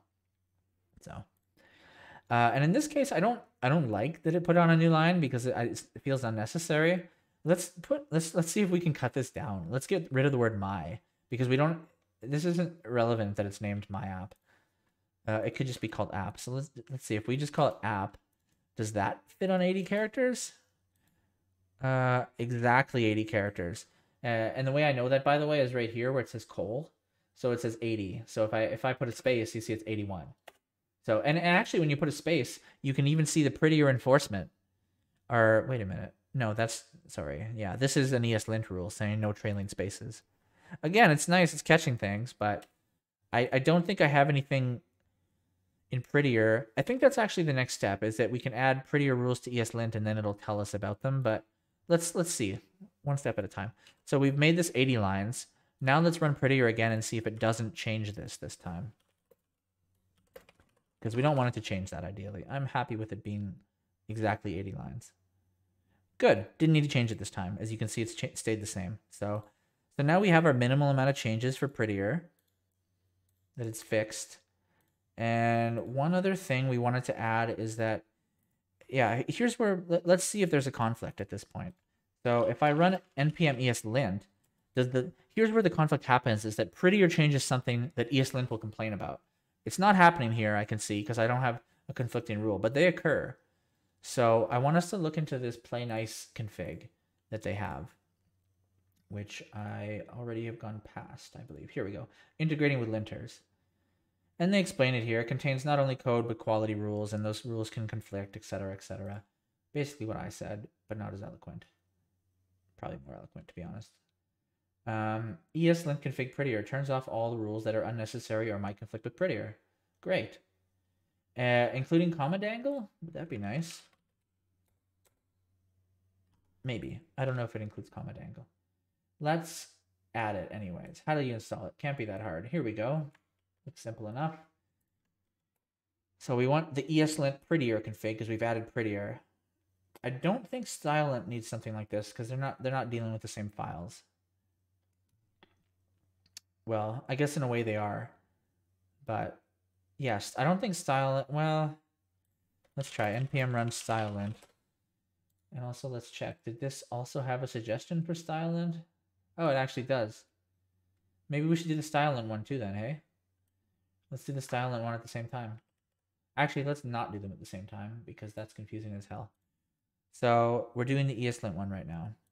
What did we just run? We ran the config Prettier. And oh man, I've completely skipped ahead to the point where I lost the part. What was the next command? What was the next command? Here we go. Installation. Oh, extremely simple. Basically just adding extends to the config file. So if we go into our ESLint file, close some of this stuff so you can see. So remember it made that change. We want to make another change of adding Prettier here, and we'll do it alphabetically. So Prettier, just like that. So now Prettier is part of it, and that is all it needs, according to it. There's also some TypeScript ones you can add. Let's see if we don't need that. You know, I don't want to add things until we need them, but I do want to add this because at least this is the start of it. We do need, at some point this will come up, you know, but the TypeScript one, maybe it never will come up. You never know. So did that work? Let's just make sure that didn't break ESLint.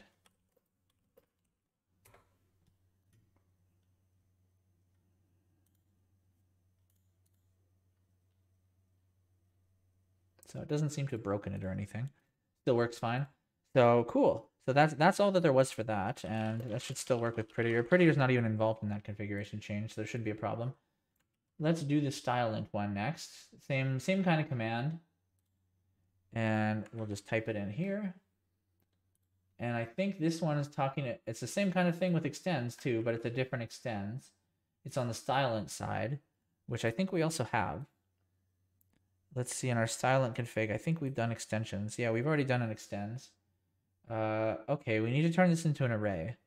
So it looks like extends can work as a single one or as an array. We're going to turn this into an array because we need to. We want to extend the standard config and also Prettier. PQRS, oh, it goes here. Alphabetically speaking. So there we go. And npm run Stylelint should also still not be broken, hopefully. Cool. And I'm just going to quickly sneak back into ESLint and see if I need this comma dangle rule anymore, because Prettier handles comma dangles. So if I don't need that rule anymore, that's just another rule we don't need. Cool. So yeah, I don't think we need the comma dangle rule as long as we're saying that it extends Prettier. So these two rules we still need, though. Those are Next.js related. Okay, cool. So that is it for Prettier. Let's review what we got, because we're almost at the end of this here. So we've added Prettier to ESLint, and we've run Prettier on it. We got rid of comma dangle. We got an ignore file for Prettier. We got a couple config settings that are deviating from the basic or from the standard, because I prefer single quotes personally. We can change that later on. I mean, the beauty of Prettier too is that if we decide we don't want that, it's very simple to just fix everything all at once with one command.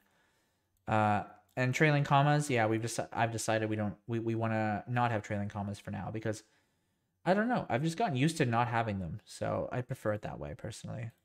It's my opinion. We've added Prettier to Stylelint. We've added the Prettier command, and it's going to just auto fix or auto write. For ESLint, we won't do auto fix because we want to know. Sometimes we don't want auto fix. We've added Prettier where we need to there. Somehow the README changed. tsconfig changed slightly, and we had to reword this so that it fit on one line. So essentially we're done there. So let's say added support for Prettier. Or what have I been doing? Added Prettier support, maybe. Okay, and we're going to push those commits as well that we had from the past. And we've literally done everything that I expected to do in the stream to set up the project. So it's not everything, but it's a lot. And I'll quickly go right into what we'll do next time before we talk about other stuff is these things. I want testing, so we need Jest. Or something like Jest. We can discuss which is preferable there. And that's going to go further and further as we build more complicated tests, because I do want to have some kind of automated browser testing. And that's a whole other battle that I haven't even gotten into with Jest. Husky / lint-staged. That's kind of just some stuff to allow pre-commits hooks.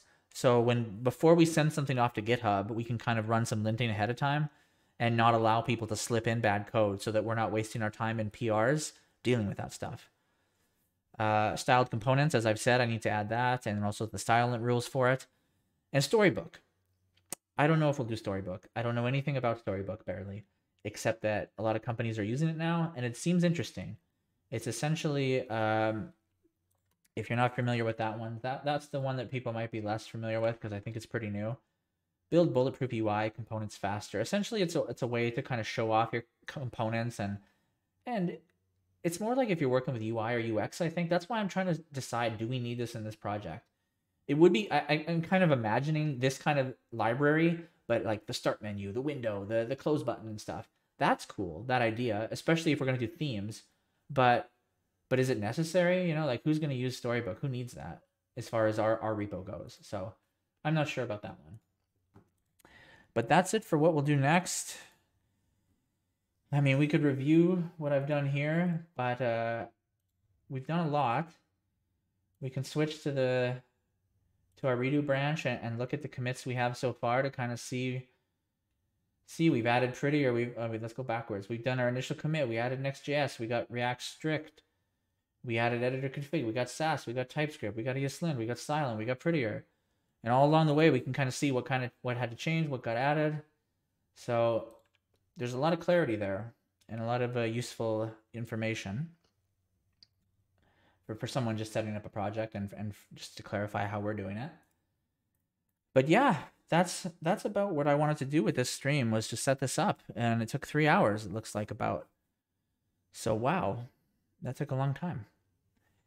I hope people got something from this. I really appreciate the people that have stayed this long or kind of came and went, and I hope other people can take a look at this stream when it's up, and I'm going to make some videos of all this stuff, and I think it might be easy to cut up a little bit, because I kind of have these commits along the way, so it's like there's the ESLint portion, there's this portion, so I'm going to try to do that as well. Thanks, Kevin. Kevin says, good job. I appreciate it. Good, sir. Yeah, I really had a lot of fun doing this, actually. My throat's kind of getting rough. I was thinking in the future to maybe do like a really hardcore one, like a 10-hour session or something like that. So that might be something for another day. But I really had fun with this. I'm going to do another one next week, same time, 9 p.m. PST, Saturday. And I want us to go over some of this stuff. It's going to be a little slower one in some ways because I don't know the perfect way to set up Jest. I never even used Husky. I'm new to styled components.